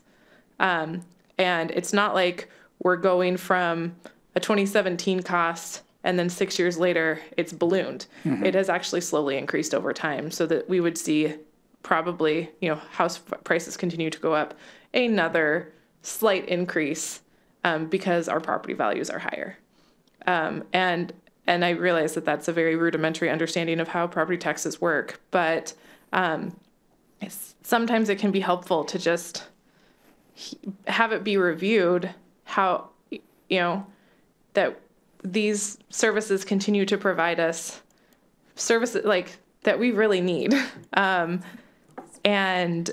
that the prices do change and fluctuate over time, but in a way that is fair and incremental for our community members. We don't have control over the market more than we have very little control over that. But when it comes to the public process, we do have control over what our rates are and how property values is assessed. And this is an opportunity for the voters to vote on, whether they need life-saving services or not. Just a comment. Ted, did you have something to add?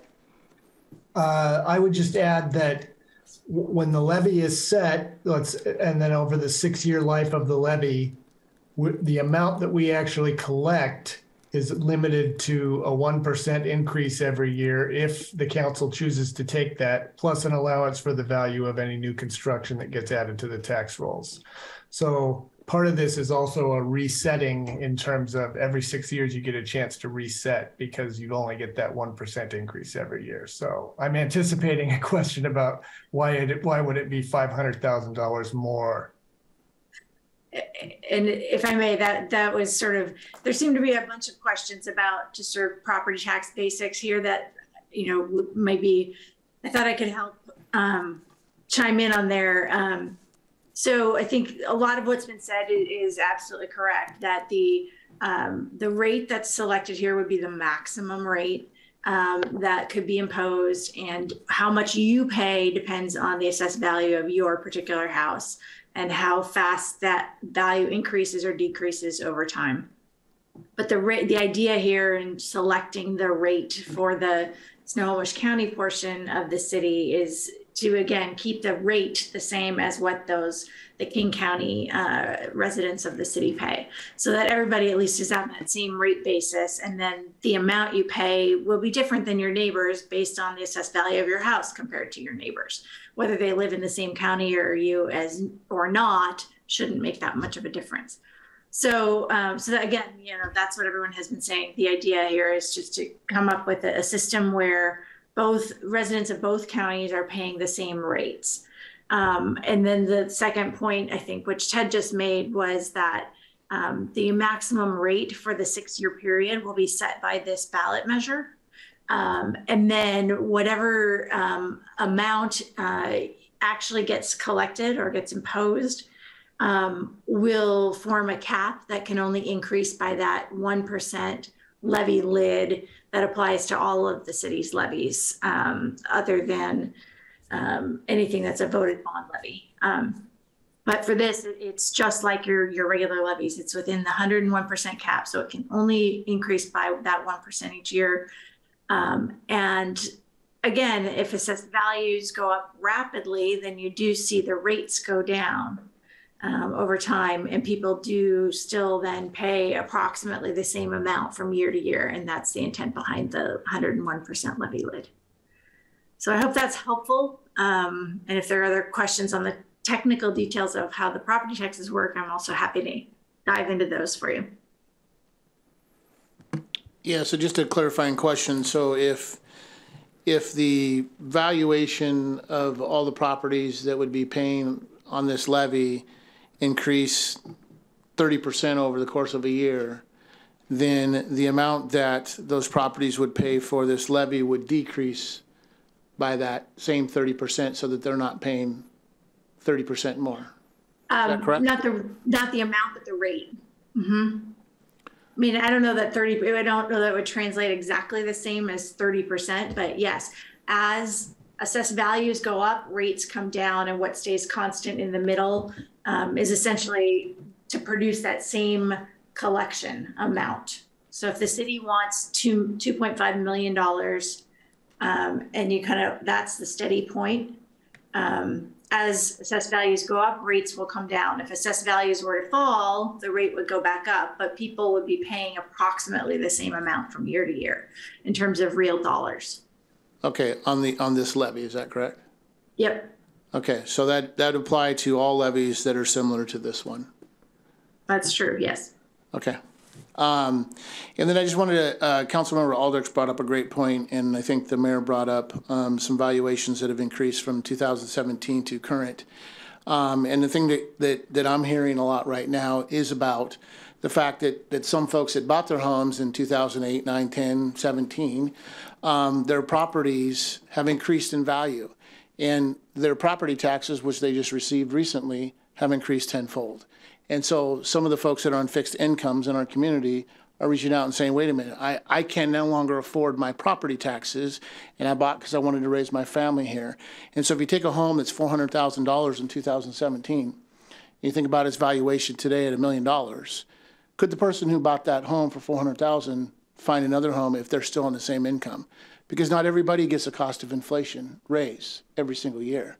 Right, so I want to make sure that when we think about and talk about these things, we're thinking about those who actually bought, and seniors in our community that potentially are facing those higher taxations. And when we say that those seniors can go and get discounts and apply for these things, for some seniors that have disabilities and things like that, it's not that easy for them to do, especially when they're living on their own. So I want to make sure that we're consciously thinking about all these things. Again, ultimately, this decision that we're talking about tonight will be in the hands of the community, where it should be. But I want to make sure that we at least are having these conversations, because taxes are affecting a lot of people in our community. And I don't know about all of you, but I'm hearing from the community about it. So just wanted to make sure that during this conversation, when it comes to taxes, that we have these same conversations as well. Thank you. No, I really appreciate that point. It's very important. I did want to ask City Manager, my grandparents lived in the city of Seattle, and when they qualified for tax exemptions, there was a person at the city of Seattle who helped them apply. Do we have that program either through the city or through a human services provider? I'd have to look into that and get back to you in terms of if we have and a some library partnership. systems do too. Like there's a lot of different programs. So I would want to make sure we have something like that to guide people through that. I believe this came up in the fall when we were talking about budget, and I believe that we do have a partnership that does, or we have some program of it, but I want to make sure we follow up with accurate information so we can get back to you. Yeah, and I did want to add one detail. It's minor, but it is important when we talk about levies. The median home price is not the median assessed value price. So my assessed home price has gone up since I bought in 2018, but it still doesn't match what I could sell the house for. And I think it maybe after 5 years caught up to what I paid for the house. So different numbers just as we talk about things and visualize in our heads.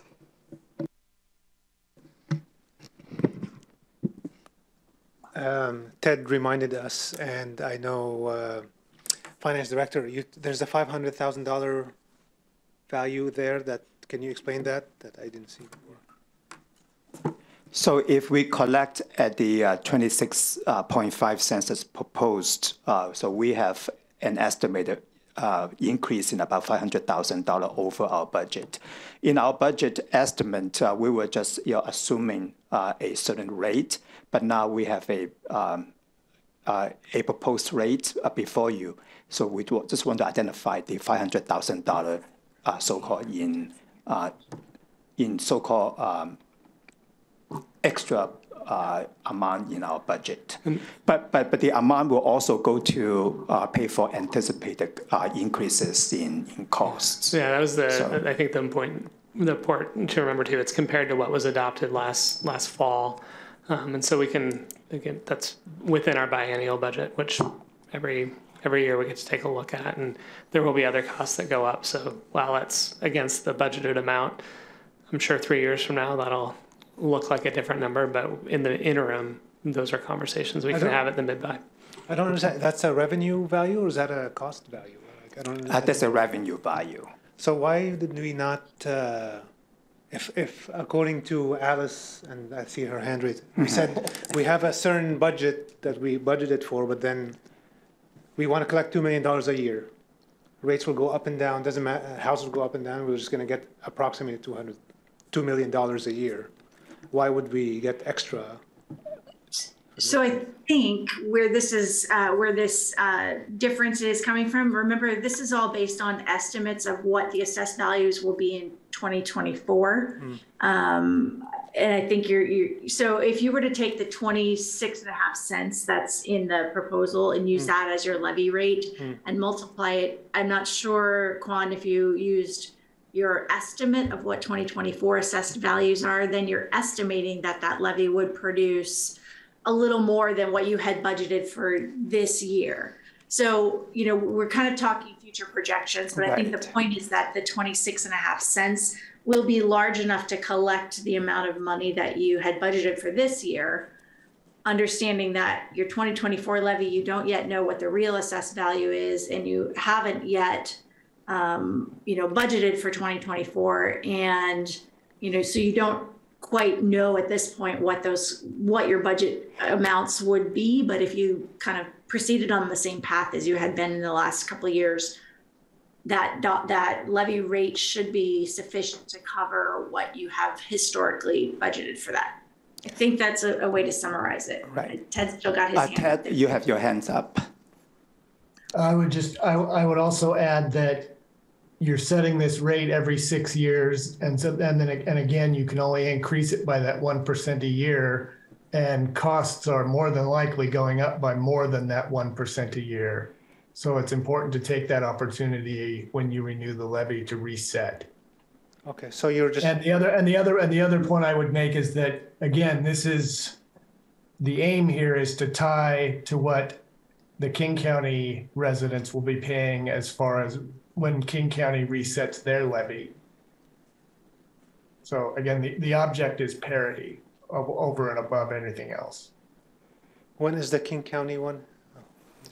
They are 4 years ahead of us, so they will come up in 2 years for their next 6-year levy.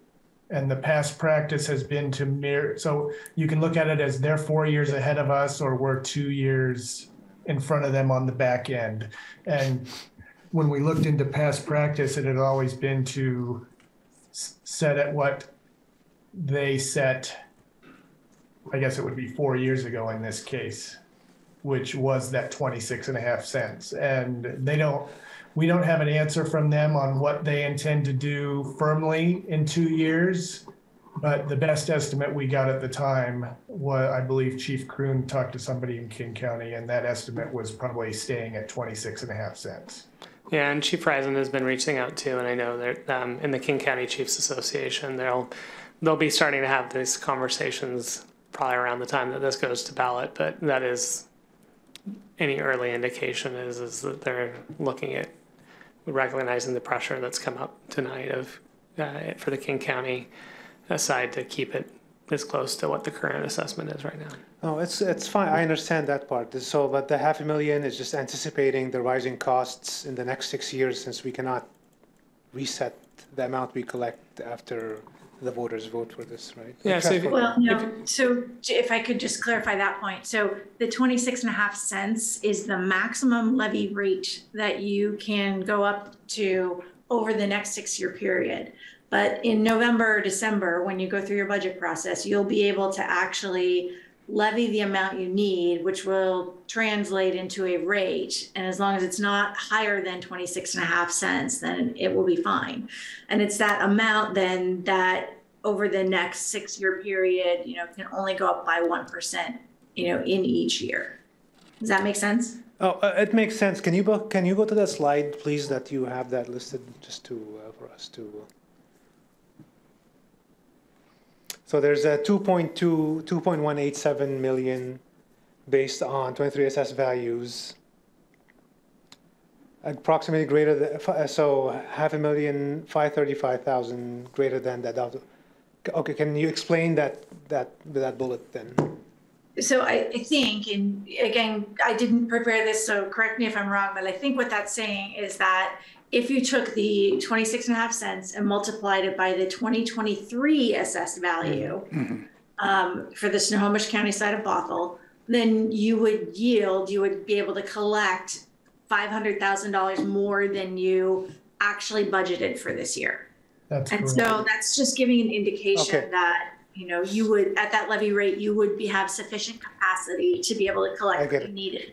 So the assessed value, 2023 value was not, or maybe we did not have that value for Snohomish County. Is that an average number that you take across the whole county then? Is that what it is? The 2.18 million is produced by multiplying the 26.5 cents times the aggregate assessed value. Oh, I see. So all the houses. Yeah, that's correct. On the Snohomish side of the Bothell. And we did not have that number before we did our estimate for our budget then? I mean, it sounds like now that we have the actual value, we're getting 5 Well, million. we're taking a proposed 2024 levy rate and multiplying it by a 2023 assessed value. So again, I think it's just supposed to be illustrative. Okay. Ted, do you want to?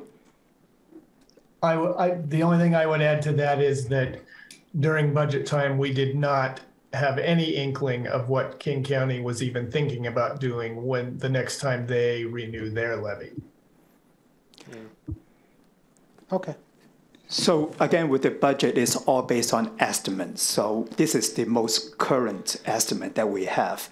The numbers will likely change as we have the next round of assessed value.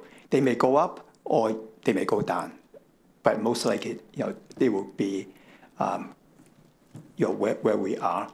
So, sorry, are you, okay. So when we propose a levy, there's basically, we say kind of how big we need the pie to be, but every year that there may be more houses that spread that pie out. Mm-hmm. People pay a smaller slice in to make this pie for, I don't know why I'm going with pie, but we'll do it. And so people's functional rate could go down if there's more tax base there to provide that whole pie, but it will never also go up to where it exceeds 26.5 cents for $1,000. I think that's the point. This is the maximum rate. Yeah, I just want to make sure, because the way that it actually, because people think if my assessed value goes up, 50%, so do my taxes. But with levies, it's actually, we just collect what we need to collect. And so you will just pay no more than 101% of what you paid last year. So it's hard to explain conceptually. So I just wanted to make sure that all matches with what the smart finance people were saying. Okay. So is there a way for us to see what the King County numbers look like, estimated numbers look like?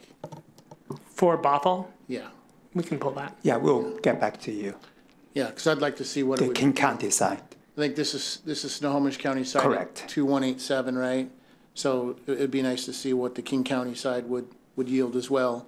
And then to Councilmember Dodd's point, while the rate stays the same, assessed values go up, our property taxes do go up, right? So we need to, I guess for me, for the community, we need to make sure that we clearly spell out that this levy is not going to increase your taxes, but you are going to have a potentially property tax increase, but it may not be due to this levy because of how the levy's spread out, correct? Am I stating that correctly? I think that's a correct statement. Okay, because the community believes that when we pass these levies, that their property taxes are going to go up based on the levies. So this is, the EMS levy is among many levies that your local jurisdictions are collecting. Mm-hmm. So we may be just a portion of what is being collected.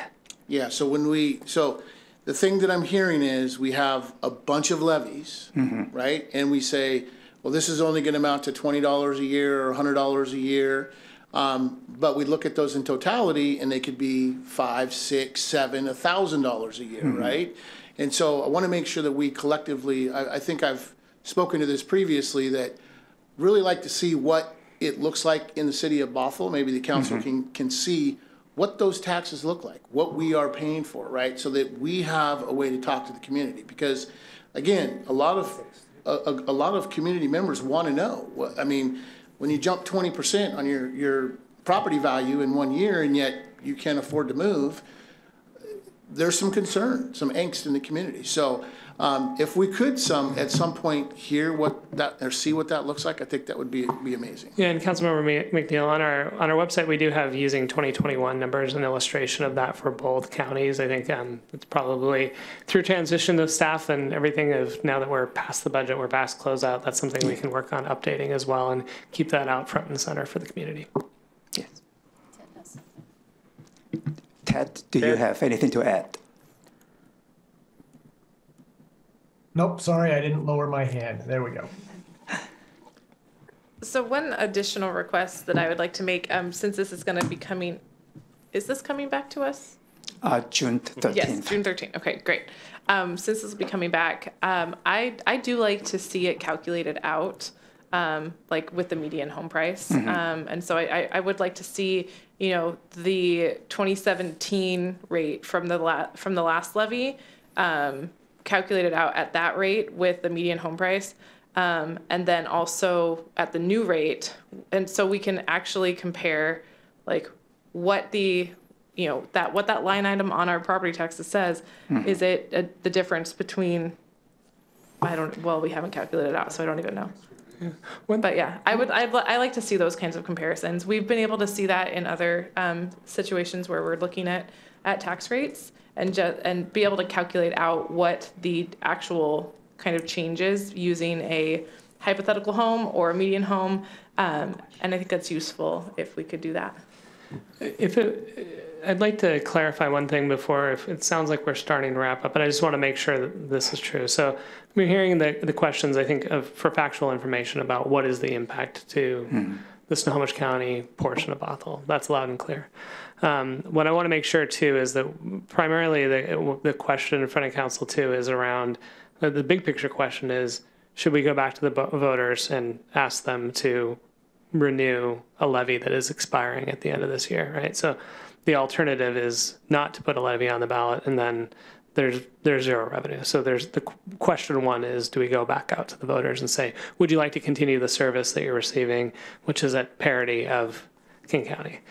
The second question is again, there's been a practice in Bothell over the years of keeping the parity of the rate the same as what King County has approved, so that we don't have a distinction between which side of the border are you on, in terms of that our residents are paying the same. And again, we have more control over the Snohomish County side than the King County side, because we're one of many in King County, and for the Snohomish County consideration, that's just us on our own. And so what we would be prepared to bring back, and with all of these examples, is the rate that's shown before you. So I just want to confirm that as we bring this back, that's the scenario. Like we're on track with that. Is the scenario? We should come back with the assumption of teeing things up of what would be the schedule, what would be the decision before council of putting this on the ballot before the voters, and at the rate of 0.265 cents per assessed value, and then the additional information. Okay, I just want to make sure at the end of the day that we didn't, by clarifying as much about what the impact is for voters, that we didn't lose the question. So I wanted to make sure we were right on. One just a question. Follow. What's if we do not agree to put this on the levy, on the ballot? I mean, what's the consequence? Yeah, so we would collect $0 instead of. So we will have $2.18 million in the whole. So who's going to pay for the services? We would then have, then we'd have to figure out how we're going to spread that differently. I don't think that we would propose a policy question to council of not providing advanced life support for half of the community. Because the service has to happen. It's not like the service has to, so somebody has to pay for it. And I think ultimately that is one of the things, in terms of this consideration, completely agree that the strain on property tax, we could have a long discussion about what that looks like, and there's many decisions that the council can make. And yes, for this one, this is one of those pretty core services that we provide, and again would want to hear from the voters of, is this something you want to continue?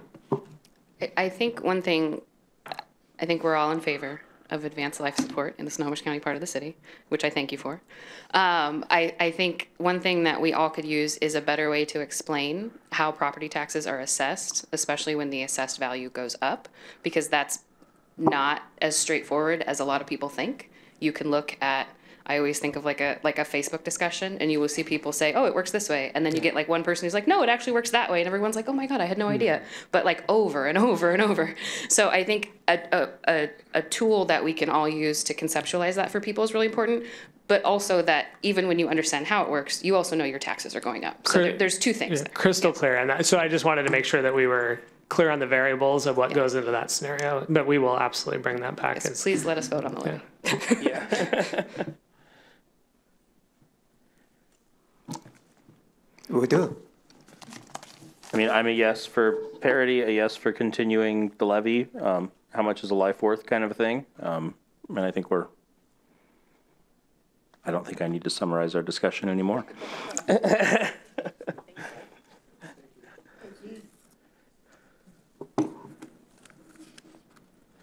All right, next up, we have Agenda Bill 23070, study session to review Planning Commission findings and recommendations on proposed outdoor dining regulations.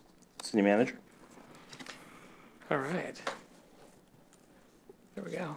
All right, I was making sure I was buying the right amount of time. So we're going to be joined tonight by Senior Planner Kirsten Mann, who is you might remember from last week, but she's here on a different topic for us tonight. Council will recall that in the fall you were presented with another interim outdoor dining regulation. They've been coming to you on a 6-month clip, so you're probably familiar with that.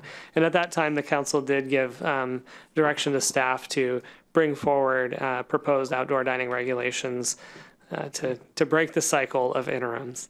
So staff's been working on that. They have been moving through the Planning Commission. And again, while this is something that's going to feel familiar to you, and we keep talking about how many touches has the council had on this one, you've talked about the issue a number of times, and now the Planning Commission is looking at it. But again, just to really frame it, we are in a study session, so now you're getting to hear the results of the work that staff's put into and the conversations and feedback from public hearing and with Planning Commission of saying, what would this then look like to be ongoing? Again, no decisions are being sought of council tonight, but this is for feedback. And we will we'll be back again if council sees fit for action. With that, Kirsten, I think you're probably pretty close. Yes, I'm just joining as a panelist now, so I should be ready to go.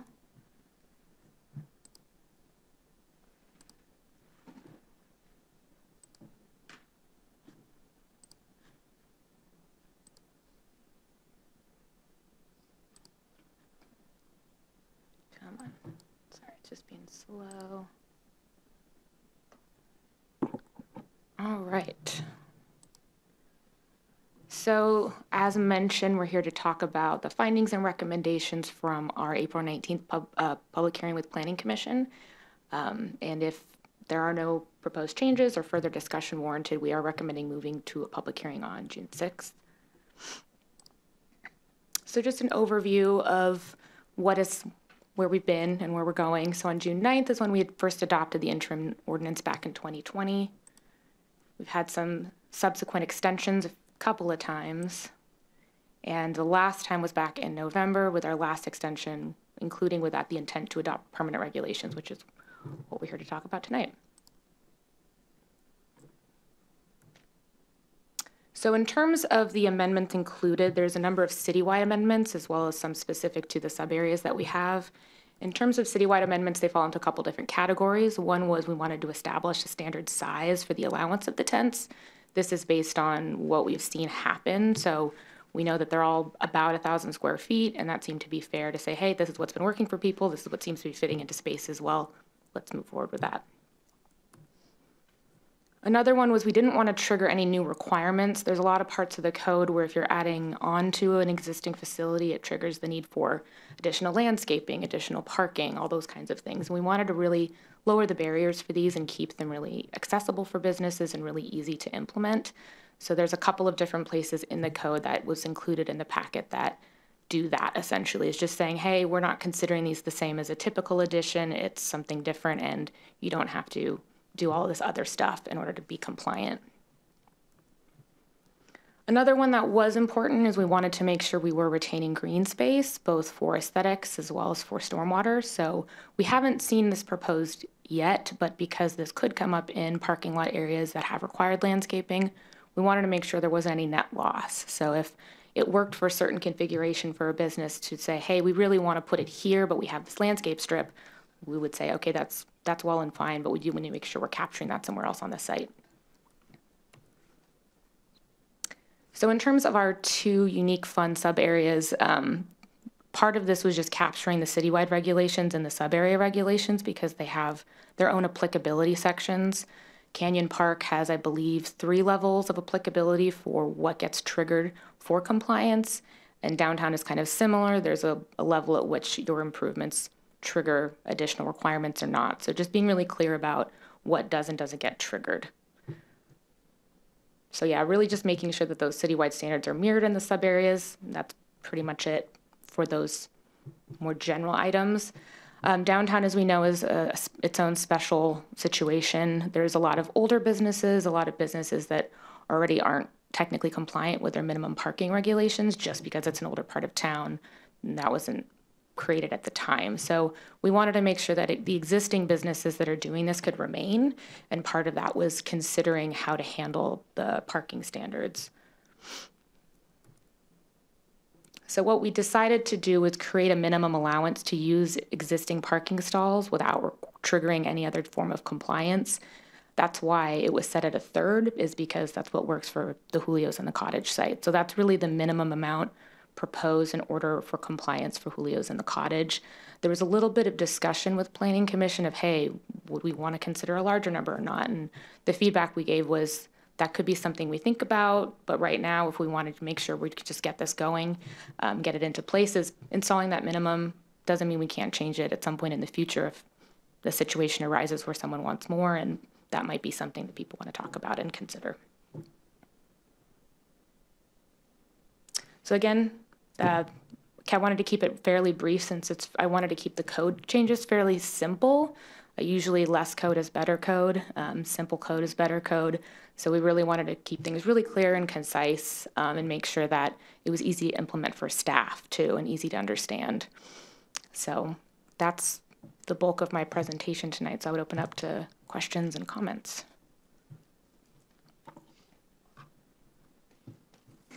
I'll just jump in. Okay.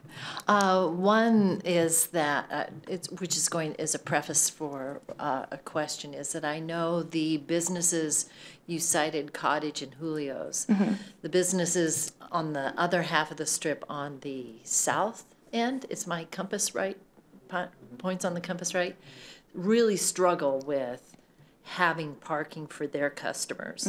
And so one of my questions is, it is privately owned. With the code, because I did go through and look at the code, does this still allow the property owners who own the property to say, yes or no, you may not put outdoor dining on this?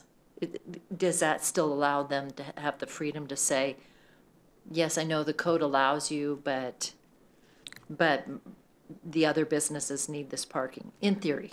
To the best of my knowledge, that would be a private matter. Okay. I would kind of almost think about it similarly as other private property matters we get asked about, like property line disputes or things with HOAs. It's not a city regulation, and I don't think there's anything in there that would preclude them from saying to the business renters, no, we don't want you to do this. Because I think they do need approval from the property owner to do it. Part of me is like, that's not my business. That's between the business owners and the landlord to flesh that out on what works. And then, so that still would allow property owners to say, hey, you're using parking spots that could be used for customers. We're going to charge you X number of dollars for using the square footage. Do they still have the freedom to say that in their? I can't think how we would be able to even know that was happening, let alone regulate it. But a landlord could do that in theory if they. As far as I know, yeah. That wouldn't be something we regulate. Okay, all right. I just wanted to ask that. And then I'll try to go through my questions quickly. On page 52, there was an exemption of no parking spots for outdoor dining and vendor trucks, cart spaces, or stalls. We're just talking food trucks. Is that right? On page 52, there's no minimum parking spaces required? Yeah, and that was in the code before. So for that section, we just wanted to clean up the table. Okay. So it was a little less cluttered. No, I liked it. So we combined the uses that already don't trigger requirements and just put them all in one line item. All right. On to the next page. All right. Okay, you answered that question. We're moving through. I guess my only comment was on page 58, up to 1/3 of existing parking spaces may be utilized. My gut reaction was, depending on context, that's kind of a big reduction, but that's just an opinion. And then page 61. Yeah, and that was the minimum I mentioned that permits the Julio's and Cottage site to still be compliant. Yeah, I do appreciate that it's citywide. And then my last was on page 64. Joanne Harkinen has some, I thought, really interesting questions, and I was wondering if Planning Commission talked about this, because she sent this March 1st. Specifically, her third and fourth questions. How are we looking at other businesses in these areas being impacted? And I think, since we're talking about private parking, we're putting the responsibility on the business owners and the tenants there. Is that correct? Yeah, and the feedback that we had at that time, when that was our first study session with Planning Commission, was we haven't heard much of people's concerns yet. So we didn't have a way to really address the concerns that we hadn't heard, sort of. And then for question 4, we said, you know, there isn't necessarily any reason, but that's just what's being discussed right now in terms of parking areas for other types of businesses. Okay, so if somebody had a retail store and wanted to have a sidewalk sale out in the parking spots, would they be allowed to do that city code-wise, or would that just be strictly be a landlord situation? Right now, our code doesn't really speak to that, because the code that talks about vendors, trucks, and stalls is under the land use table for eating and dining. Okay. But it is something that we could consider as an allowance in the future. I know it's been discussed. Okay. But I could see that as a kind of maybe a separate but related topic that we could address at some point. Right. Well, sure. and there's I think in the past we've had businesses who've wanted to have special events that would spill out into the parking spots. So I don't know where you want to put that in the docket of your scope of work, but I'm sure that there is not in the too far distant future interest in, can we use those parking spots for other things, and how would the city allow us to do that? And that is unrelated to this. A discussion that staff has kind of already been having in the background for some other topics is the utilization of outdoor areas for different types of sales opportunities. So I think it definitely could be something we talk about down the line. Okay, all right, thank you. I would add too, some of that does already happen. So personally, I've seen it at Fred Meyer, Home Depot. First in Maine has done markets with different organizations behind it. So businesses do already get to do that flex. I don't know in our code at what point they have to talk to the city before they do it, but luckily we do see that, and it's pretty fun. Although, I mean, bags of bark at Home Depot is not fun unless you're looking for bark, I guess. But like some of the sales are pretty fun. How else would we get our Christmas trees? I do appreciate how you really did try to make this pretty simple. And I think that number 3 on page 59 really summarizes quite well what you're proposing to us. And so that's amending 1, 2, 3, 4, 5, 6 sections of the code. And you outlined it really well tonight too. So thanks for making it accessible and understandable, because code can be complicated. Yes. And I really do appreciate your efforts. Thanks. I have to admit, yes, I understood something for the first time. I'm glad to hear in a long that. time. So that was fun reading at night.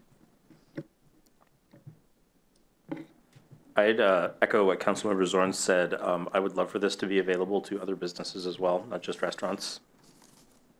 You know, the amount of public comment we got in support of this last time was pretty impressive. And I just loved to hear you say the simpler the better when it comes to code. It makes my heart sing. So thank you for that. I'm going to be in support of this. I enjoy the spaces that are there right now. I've had mayors from other cities reach out and ask me about it and come have lunch and check it out, because they want to do something similar in their cities as well. It's something that I think is being pretty well received around the region, and I'm excited we have it here.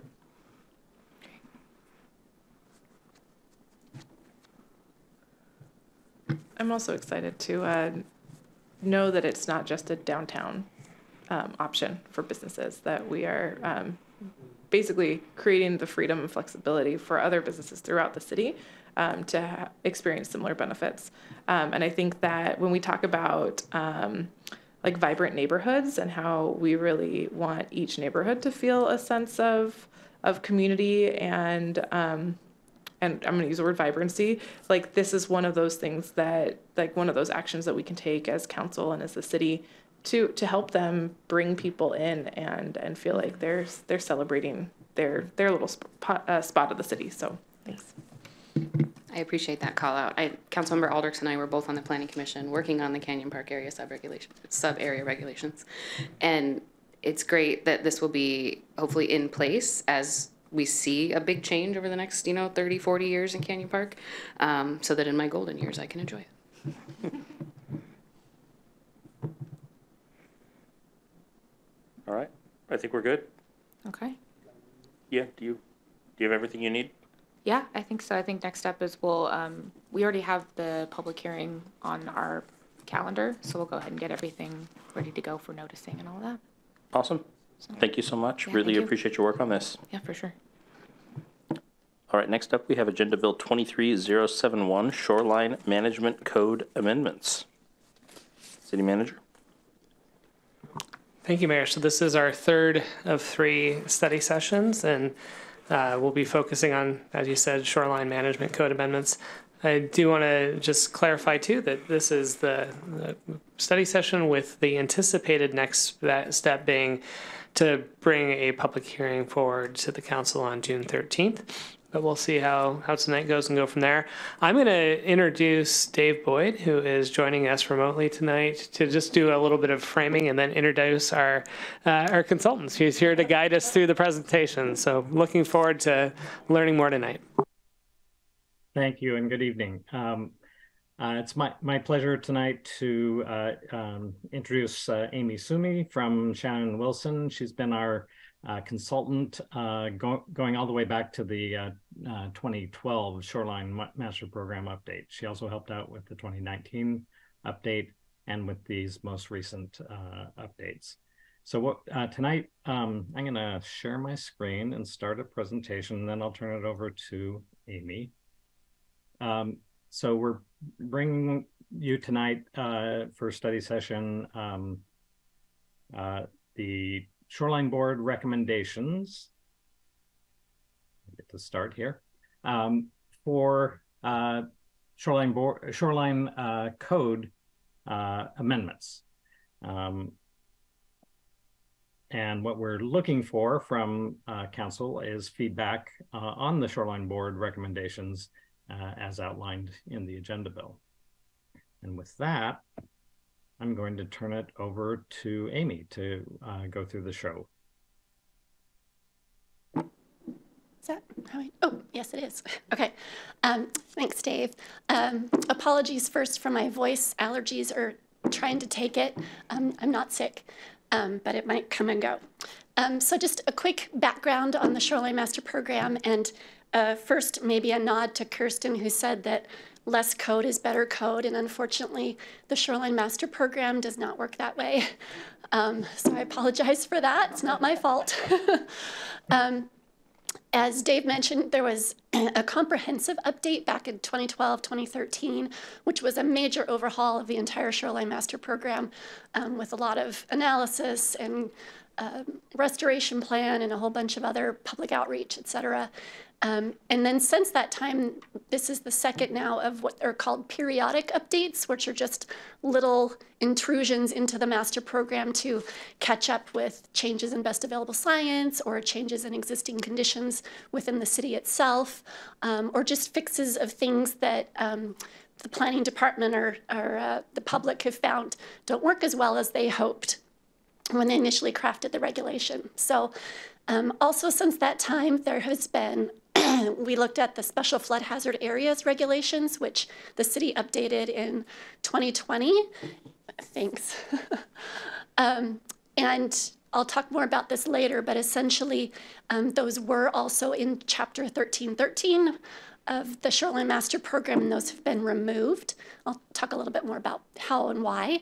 And then finally, there was also some other critical areas regulations updates in 1404 back in 2021. And there's a number of changes that we're proposing in this body of code amendments that are just for consistency's sake with those 2021 updates, where we looked at a lot of science. Also, we're responding to Parametrics' feedback during their Surface Water Master Plan update. And so that update picked up a bunch of different things. Next slide, Dave. Okay. So kind of the main items that were used to form the basis for our code amendments was, first, the Shorelines Board had asked for a long time to take another look at the buffer reduction mechanisms, how they worked, whether they were necessary, that sort of thing. And so we spent a lot of time exploring that. Again, the recent updates to Municipal Code Chapter 1404, we looked at those and where appropriate, strove for consistency between what are otherwise very similar critical areas regulations language in both codes. We removed the special flood hazard area regulations from the Shoreline Master Program. And then there was a great deal of activity around a WSDOT 405 SR 527 project that went to the hearing examiner. And there was a lot of Department of Ecology engagement trying to understand the code and how it applies. Variances were sought and ultimately obtained. And out of that process, the hearing examiner included a number of recommendations that we looked at to try and make sure that that sort of confusion doesn't happen again and simplify things. As usual, Department of Ecology has continued to update their best available science guidance documents and provided some other input, so we took a look at that. And then finally, there was just a variety of kind of non-substantive housekeeping changes that we made in the text. And in my presentation tonight, I'm just focusing on what I think are some of the highlights and are things that you didn't already review as part of the critical areas regulations update. So we don't need to kind of rehash that stuff unless you want to, which I'm happy to do. So the first one I wanted to touch on is what started out as a housekeeping kind of a change and then grew a little bit more when Department of Ecology took another look at it. So in the current code, there is a note on the shoreline environment designations maps that says, regardless of the mapping, if it's a city right-of-way associated with a road, it's automatically high intensity. And we said that just because it's really hard to catch all these little slivers when you're doing the environment designation mapping, but that was the intent. And that was expressed on the adopted maps. But it wasn't specifically stated in the code text. It was just on the map, which was adopted. And so we thought, oh, it'd be nice and clean if we just put that note map right into the text. But that sort of begged the question of what the date is. Like, are we continuing to designate rights of way and suddenly now we have more area that's high intensity that wasn't really considered back in the original update? And so with Ecology's input, the code was amended so that it does state that rights of way are high intensity regardless of mapping, but it's rights of way designated as of a certain date. So if new rights of way are designated, you would need to amend the map formally through a shoreline code amendment process with public input, ecology review, et cetera, or find another kind of a regulatory way to accomplish what you need to within that high intensity or within that right-of-way area. So that is an explanation of that. Next slide. And I'll just jump in and say that the date will be the effective date of these code amendments.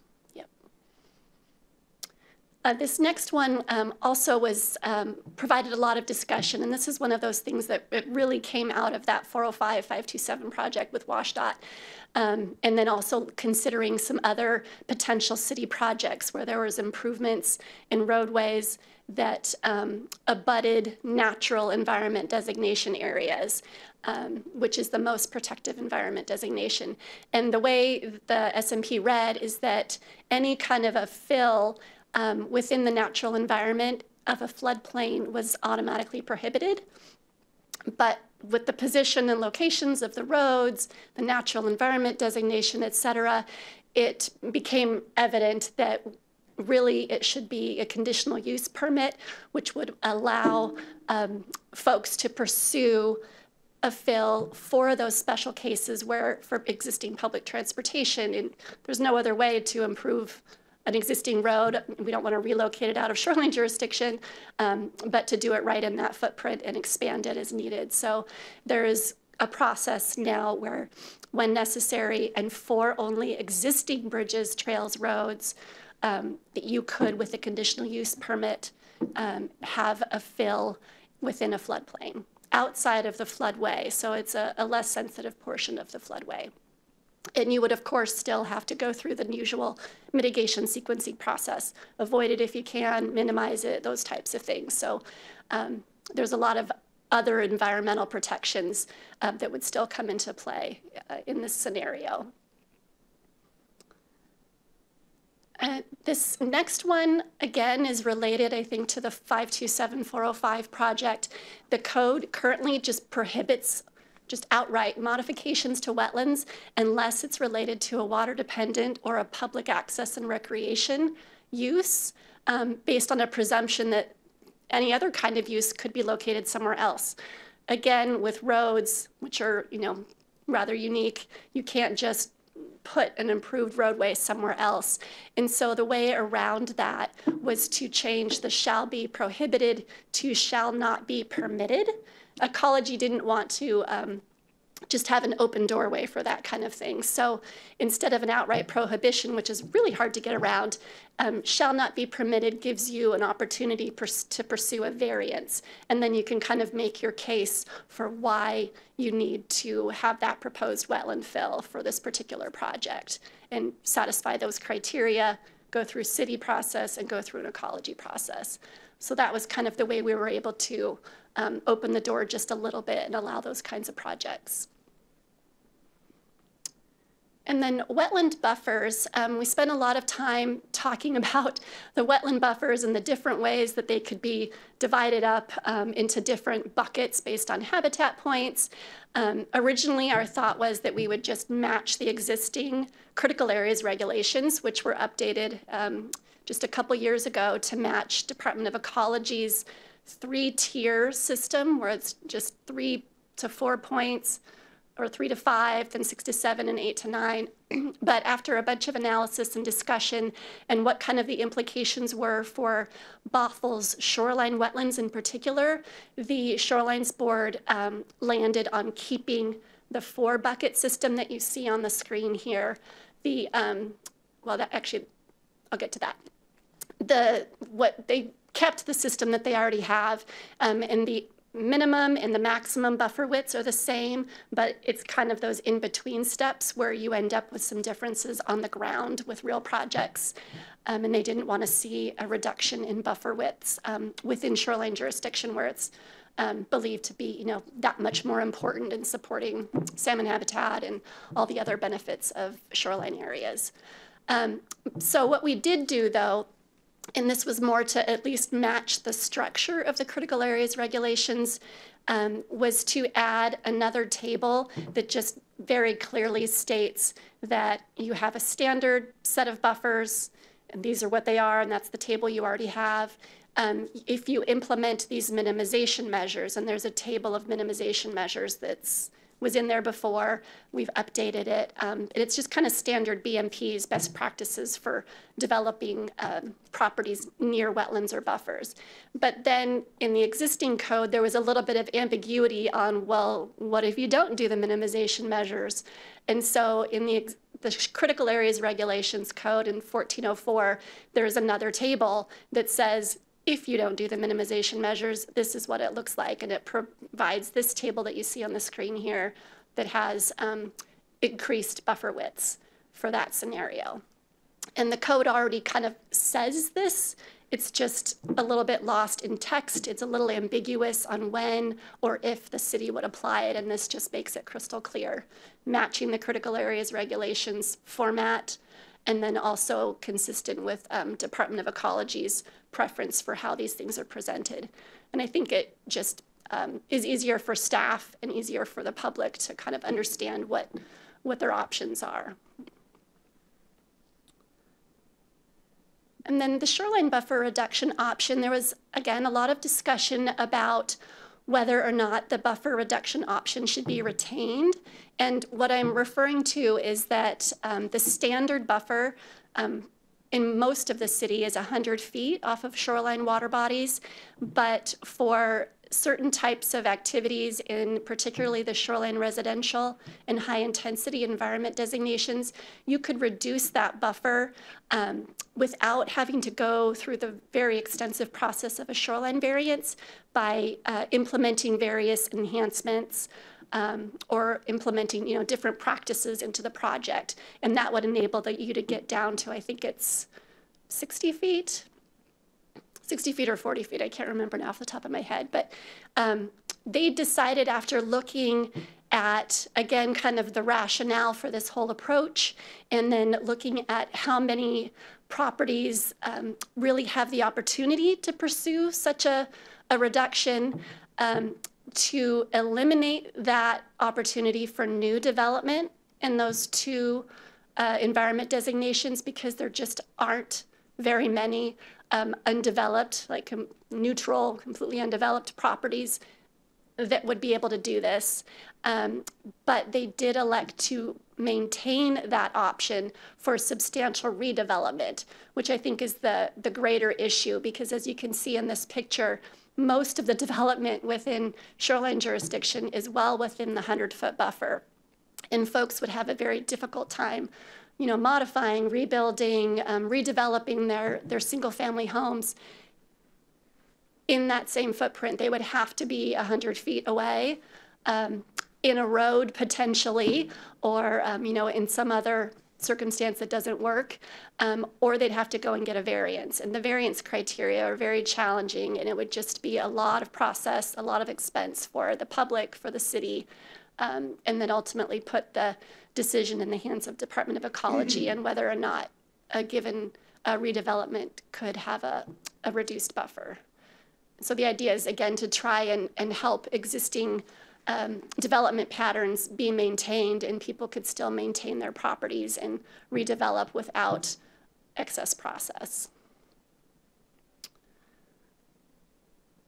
And then the removal of the 30-foot bridge limit. So this is something that we already did in the critical areas regulations, and the proposal was to take that limit out of the Shoreline Master Program regulations as well, where it only allowed within buffers new or improved bridges that were up to 30 feet. And then otherwise, you would have to pursue some sort of, again, a variance or some other process.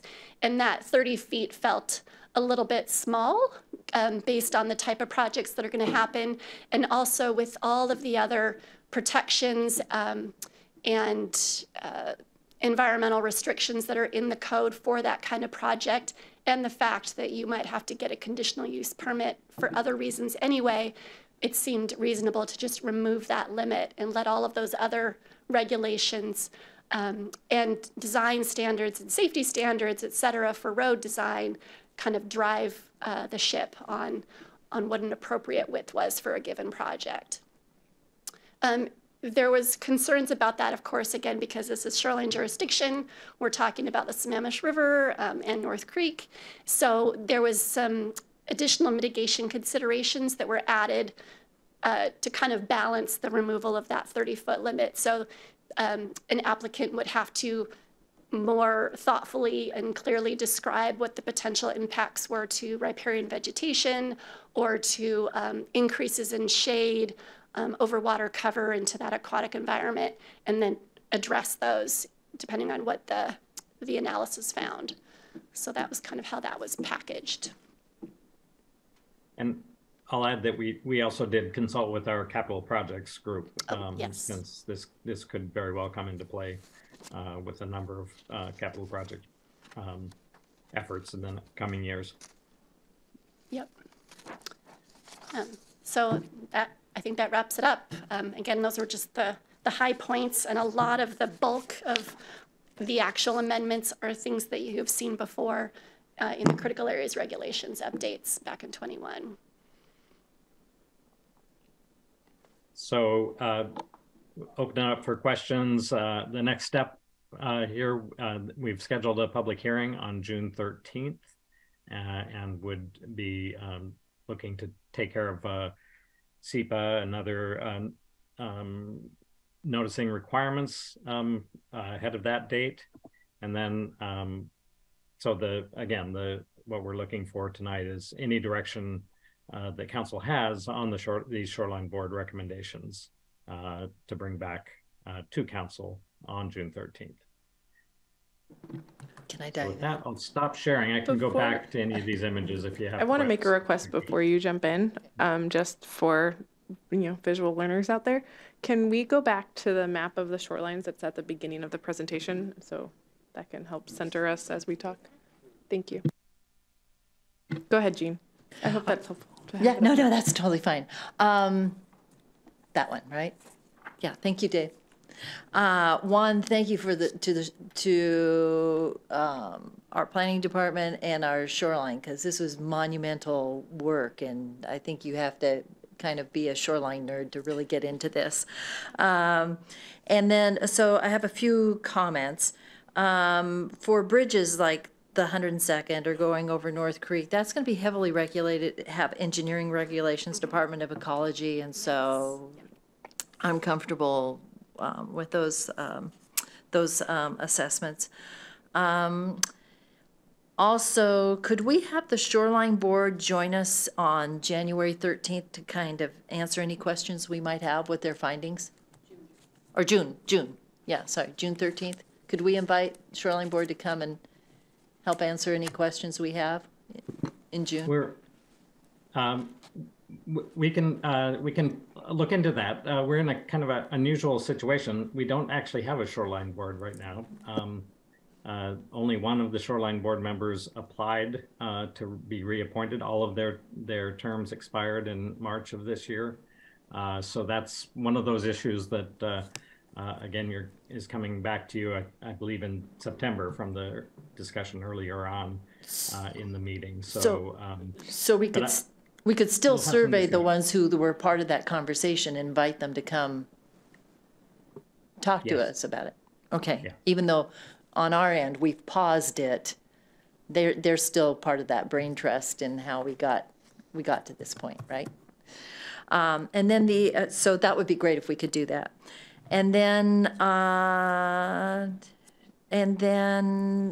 they had asked that staff write a letter regarding middle housing, and as I was looking at what, along the slough with Brackett's Landing area, am I recalling right? I'm sitting here thinking middle housing is, if they must have opinions about building within the footprint versus adding an ADU, because once you put an ADU on those properties, you've now taken away pervious soil that's going to be filtering along those critical areas of the river. So if that letter covers those topics about what they like and what their concerns about what middle housing should look like along shoreline areas, that would be good to get that information when we start talking about middle housing, when we have that piece. And then for my own, I know I saw floodplain versus floodway somewhere here in the agenda packet. Could you, one has a bigger impact than the other. Could you explain that? Yeah, there's typically the 100-year floodplain, and then within that there is a higher protected area called the floodway. And so we've got special provisions that are very restrictive in a floodway, You don't see those on the screen, but within the floodway, there is a lot of very special restrictions. And then outside of the floodway, but still within the 100-year floodplain, that's where we propose to still allow an opportunity for development to take place related to existing bridges and trails. Because in theory, it would only be an issue every 100 years. In theory. In theory. Yeah. Okay, Yeah. great. All right, Yeah. thank you so much. Even if they happen every 5 years. I'll jump in. I'm interested in what Jean, what you brought up about middle housing, but I don't know that I understand why middle housing, which would only be built in the footprint of a single family home, would have different regulations on surface area coverage. So I think I would just want to not apply more burden on that than any other development. And in that vein, I don't know that I'm understanding the concept of having different buffer rules for new development along the shoreline versus substantial redevelopment. I don't see that if it's so impactful that we wouldn't allow it for new development, why would we allow it for substantial redevelopment? I think that's my pause there. One of the kind of unique things about shoreline jurisdiction that's a little different from standard critical areas regulations is the principle of no net loss of ecological functions and a expressed intent to recognize what the existing condition is and then kind of take that forward in your regulations in establishing buffers and that sort of thing. So this is a little bit unique, I think, because the city opted to have a buffer, to set the buffer much larger than what existing conditions would have otherwise kind of led you toward. And the reason they did that is, I think, because there's the idea that the river really does need to be protected. It's got a lot of values.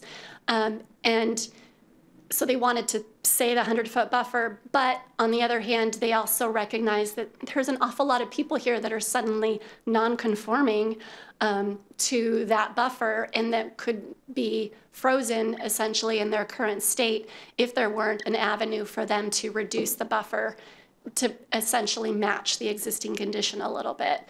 And so that was sort of a very long process, went into figuring out exactly what the buffer reduction allowances should be so that you don't just get to reduce the buffer by asking for it. You have to add vegetation, you have to restore or convert impervious surfaces to pervious surfaces. Maybe you have to add large woody debris. It's a kind of a whole menu of things that people can choose from in order to get that. So the idea is that if with substantial redevelopment, even if your buffer on paper is getting smaller, you're actually getting increased ecological function relative to that existing condition. So it seemed like a really good way to not punish the people who are already there and have their homes, and there's this very prevalent pattern of development, but also achieve some improvement and lift. So it was a little bit of a win-win. But if you took that away from the substantial redevelopment, then again, you'd be leaving an awful lot of people needing to pursue a variance to do anything, and a lot of non-conforming development, which doesn't really serve anybody. I think there was another part to your question. Oh, new redevelopment, new development. So again, we looked very closely at that. I think there was kind of two things that came out of that. One is that the Shorelines Board, as we analyzed it, there was so few properties where there was new development potential within shoreline jurisdiction. And I think one of them was, actually that opportunity's gone now at, is it the Bothell Townhomes 32, I'm gonna butcher the name of it. It's next to Lazy Wheels, I think, or the way. That's right. Yeah, that was one of the probably prime opportunities for new development, and they've already, I think, proposed and taken advantage of the buffer reduction measure. So there, I think, was maybe one or two others scattered around the city that could have. And so I think the Shorelines Board is very protective of the river and North Creek, and thought that for those very few properties that are left, the emphasis really should be on preserving the opportunity to have a wider area of ecological function, like a more typical functioning buffer width. And because of what they want to do, because of the particularities of the project or the property, they did find that that just wasn't tenable, then they still could pursue a shoreline variance. So it's not like all roads are closed, but this sort of easier pathway that accomplishes a win-win, they felt like should be retained. Whereas the new development, I think they didn't feel like it was a win-win, it was more of a loss. Okay, thank you. So, Dave, did I get that right, do you think? Yeah, no, Okay. that's great. I don't have anything to add to that. Okay. I'm going to jump in because Councilmember Dodd talked to something or spoke to something that I was going to talk at as well. It seems like the overall theme here is that we're liberalizing shoreline rules for roads and we're tightening them up for buildings. Would you say that's fair? Like all of the exceptions were, removing the bridge limits and allowing fill. So like if we drive on something, we will sacrifice the shoreline for that. But if we build something, we won't for that. We were sensitive to that too. And most of the carve-outs, it's to recognize existing transportation, not like new roads and new other kinds of infrastructure. So I think that's how we balanced it, is just practically speaking, there isn't another way to improve 102nd where it wouldn't need to get a little bit wider to meet current safety standards for pedestrians, for roads, maybe there's stormwater infrastructure, et cetera, in there. And so it didn't seem like it added any value. And so and I think particularly with adding those additional mitigation considerations, there's already so much protection of wetlands and floodplains, and not just by the Shoreline Master Program, but also by other regulators, that forcing folks to go through a process for those types of public good sorts of improvements didn't seem to have any added value to it. And I think, and Amy touched on this earlier in their presentation, but a building can be resited somewhere else outside of the jurisdiction. These existing roadways can't. So. Yeah. And part of one of the things that we were looking at very specifically was to respond to the hearing examiner's recommendations related to that transportation project. And so that's which we want to have. Yeah, it's a good project. And so that's kind of, that drove a little bit the fact that we were thinking about transportation. And we did try, I would say, not to make things harder for other kinds of buildings. I think the exception would be removing that buffer reduction potential for new development. And again, we just found there was maybe one or two properties that even had potential to be classified in that way. Okay. I can get behind the liberalizing the rules for roads. If there's only a lot or two in the city that this is affecting, it doesn't seem like it's going to have a very big impact for the city of Bothell. And if I owned one of those properties and I was possibly interested in putting a home there someday, I don't think I would like it very much if things were made a lot more difficult for me. I don't know that I'm on board with that part of it, primarily just because there's only a couple, and it's not going to make a huge difference. And I believe you said part of the exchange there in that reduction is for improvements along the shoreline, correct? And I would like to see those improvements happen. And if somebody building a house there gets us A, a house, and B, improvements on the shoreline, that seems like a win-win to me. So I don't think I want to close that pathway down. Yep. Yeah, this was, this exact point is what the Shorelines Board spent a lot of time going back and forth on, with some saying it's only one or two properties and others saying it's only one or two properties. Yeah, like you could look at it either way. Totally. So. What's the acreage that you're talking about, the size of the lots? Ooh, of those one or two, I don't have that off the top of my head, but I don't think it was much more than 100 feet, maybe. I don't know, David, if you can recall. I couldn't hear the question. What are the sizes of the lots? I mean, are we talking about something that's just single family size, or is it something that you could put a row of townhomes on? Well, most of the residential development along the shoreline, I believe, is our 9,600. So a little under around 10,000 square foot lots.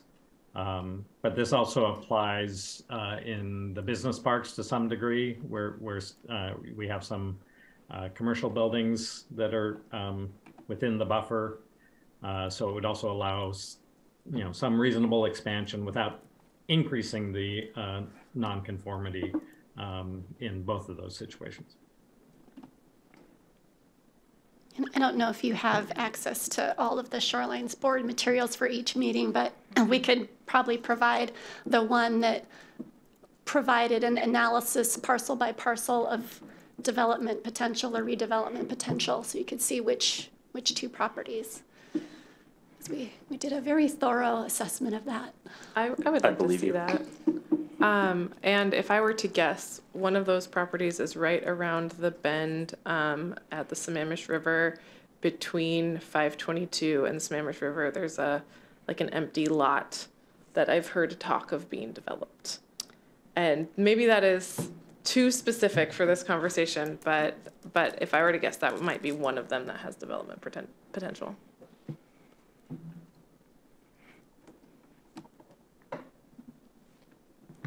Dave is visualizing. I think I know the parcel you're talking about, whether it has development potential or not.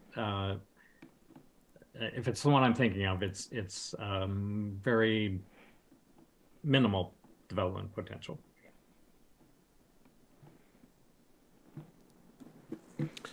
On the reduced buffer there, do you know how many properties that fall within that?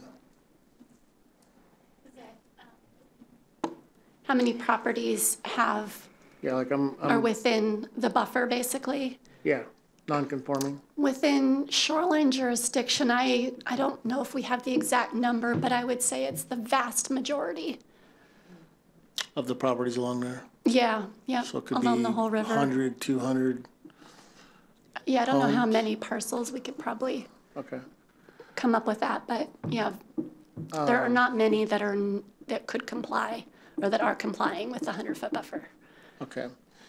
And as an example, there's one up on the top that's 45 feet back. If somebody owned that property and wanted to put an ADU in their backyard, would this help them to be able to do that? I think it would. I mean, the regulation is there already, so this isn't a new regulation, but I think that it would allow them to put an ADU in there if they had, could choose from that menu of reduction options, and then we're able to whittle it down from 45 to 40 or whatever the value is. If they wanted to go any further than what the easy pathway, where you can offer enhancements and then just whittle it down, if they needed to go even farther, then they'd have to go get a shoreline variance, which would probably be a pretty hard sell. Okay, so they probably wouldn't fall under the standard new. No, that would be a kind of part of the substantial redevelopment, or maybe even less than that, because it's based on I think the assessed value of the existing parcel. Okay. That 50% threshold. I wonder if a better example for that case would be the buffer that has 73 feet. Like, it would be easier for the home with 73 feet to put an ADU on than it would be for the shortest, which is 41. Yeah, that would be challenging, probably. Buffer or no buffer. Well. But yeah. They're non-conforming, but I just want to make sure I'm understanding, what that actually means. And when we talk about what we looked at city limits, only the city of Bothell, is that correct? Shoreline? Right. Okay. I believe so.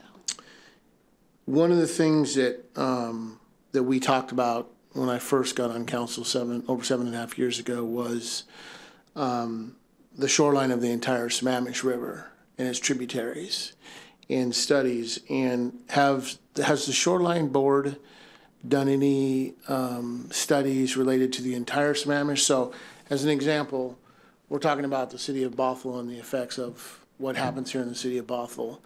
But was there any work done on looking at the entire tributary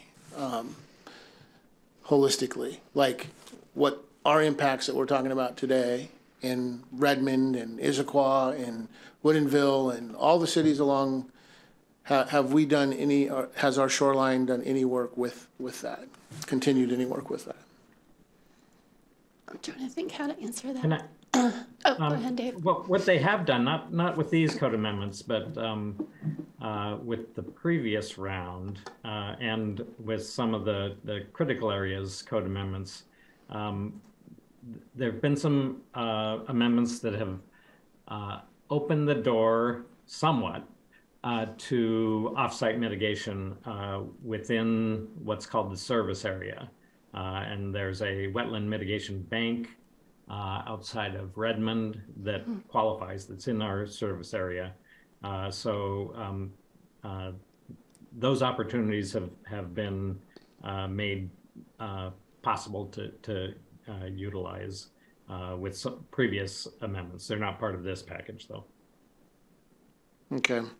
Yeah. Well, the reason I'm just asking the question more or less to ascertain what, we're doing work here in Bothell, but what does that look like holistically and how does it affect the entire tributary? And, I think the mayor and Councilmember Dodd brought up the point about roads and housing. And the thing that came to my mind was when we talk about filling wetlands, what does filling wetlands mean? And we're filling it for roads, or are we filling it for any other parts of the city, or what? I mean, I'm not sure I quite understood what meant by filling wetlands. It's only for improvements to existing roadways, and even then it's quite tightly constrained. But it was something that the current code created some significant hurdles for the 405 project when it went through the hearing examiner process, and it was the hearing examiner that suggested that we make some revisions to the code so that they didn't have to do quite as many legal gymnastics to do that sort of thing. Yeah. And we did also talk with, or Dave talked with the roads people within the city to ask them about future projects, and just to confirm, like, are there any roads that the city needs to improve for safety and just to upgrade to meet current standards, and are they proximal to wetlands and or floodplains where there would be a conflict? And there were a couple projects that potentially had that element to it as well. So it seemed like there's a real need for that. And again, transportation is fairly unique in that you can't just relocate it somewhere else, and the improvements need to happen adjacent and on top of the existing roadway. So, and as we mentioned too, there is an incredible amount of protective regulation of wetlands and the environment in general contained within the Shoreline Master Program within other provisions. So the whole package really, I think, holds the line on protecting environmental functions while still allowing important projects. And those projects would have mitigations as well? Yes, absolutely. Yep. Okay. Yep. And so the last item I had, little checkbox here, was the mitigation for those buffers and the kind of the menu that you pick through. Yeah. And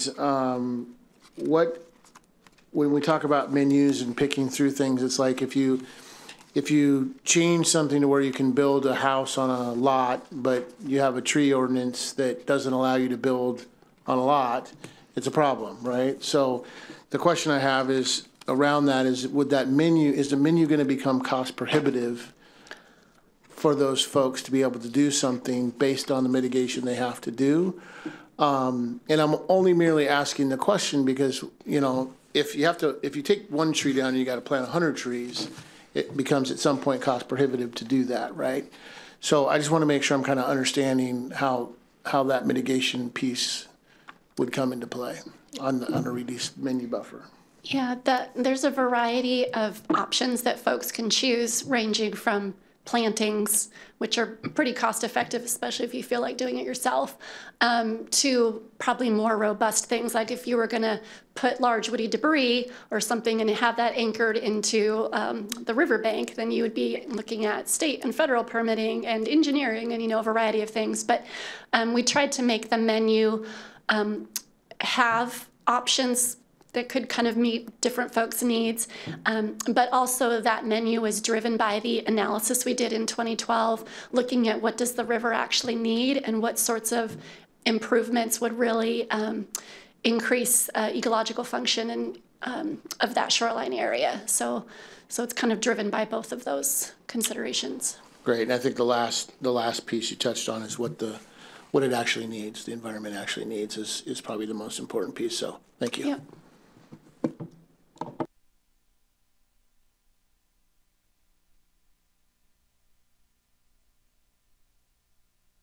I can pull it back up if we need, but it sounded like we were coming to the end of the discussion. So that's some good input. One takeaway is typically when a board makes a recommendation, we ask the chair to come and be part of that discussion.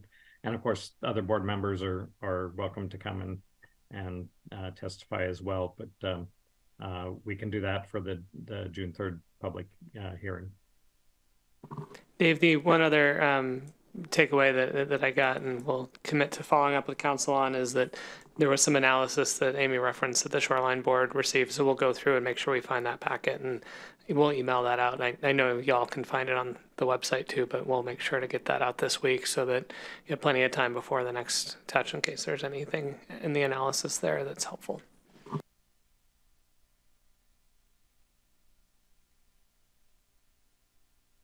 Thank you very much. All right, council conversations. I want to know if James found the. I didn't. I was just going to bring it up that I knew my task. Your assignment. Councilmember, my assignment. I did not make my assignment this week, but I will make sure that I'm up early enough to get with them this week between now and the next meeting. So. I just want to say that Hank the fish survived the sound.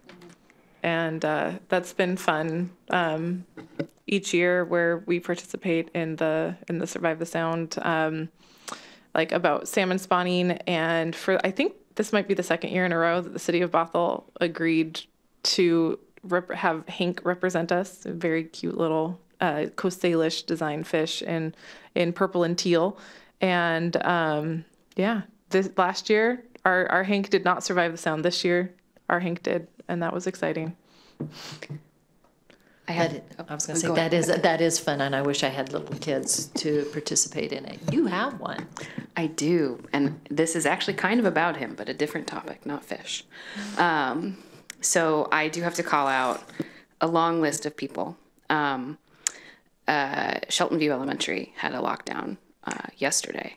And the Bothell police were there in 60 seconds. The North Shore School District, not just the security team, but all the school staff, lots of other staff. I saw Superintendent Tolley there. And all the kids seemed to do pretty great. Everybody was glad to see their parents. And all the parents were calm in the reunification line. It was a very smooth process with a lot of obviously frazzled nerves. And everybody did as well as I could ask personally, not being an expert in any of these things. And so it was great to see large chunks of our community with different perspectives coming together and supporting the kids and ensuring safety. So just wanted to shout out kind of everybody there. Yeah, it's you hear about swatting in national news and you think, nobody's going to pay attention to little Bothell and pull that trick on Bothell. And yet, they found one little school tucked away in the woods.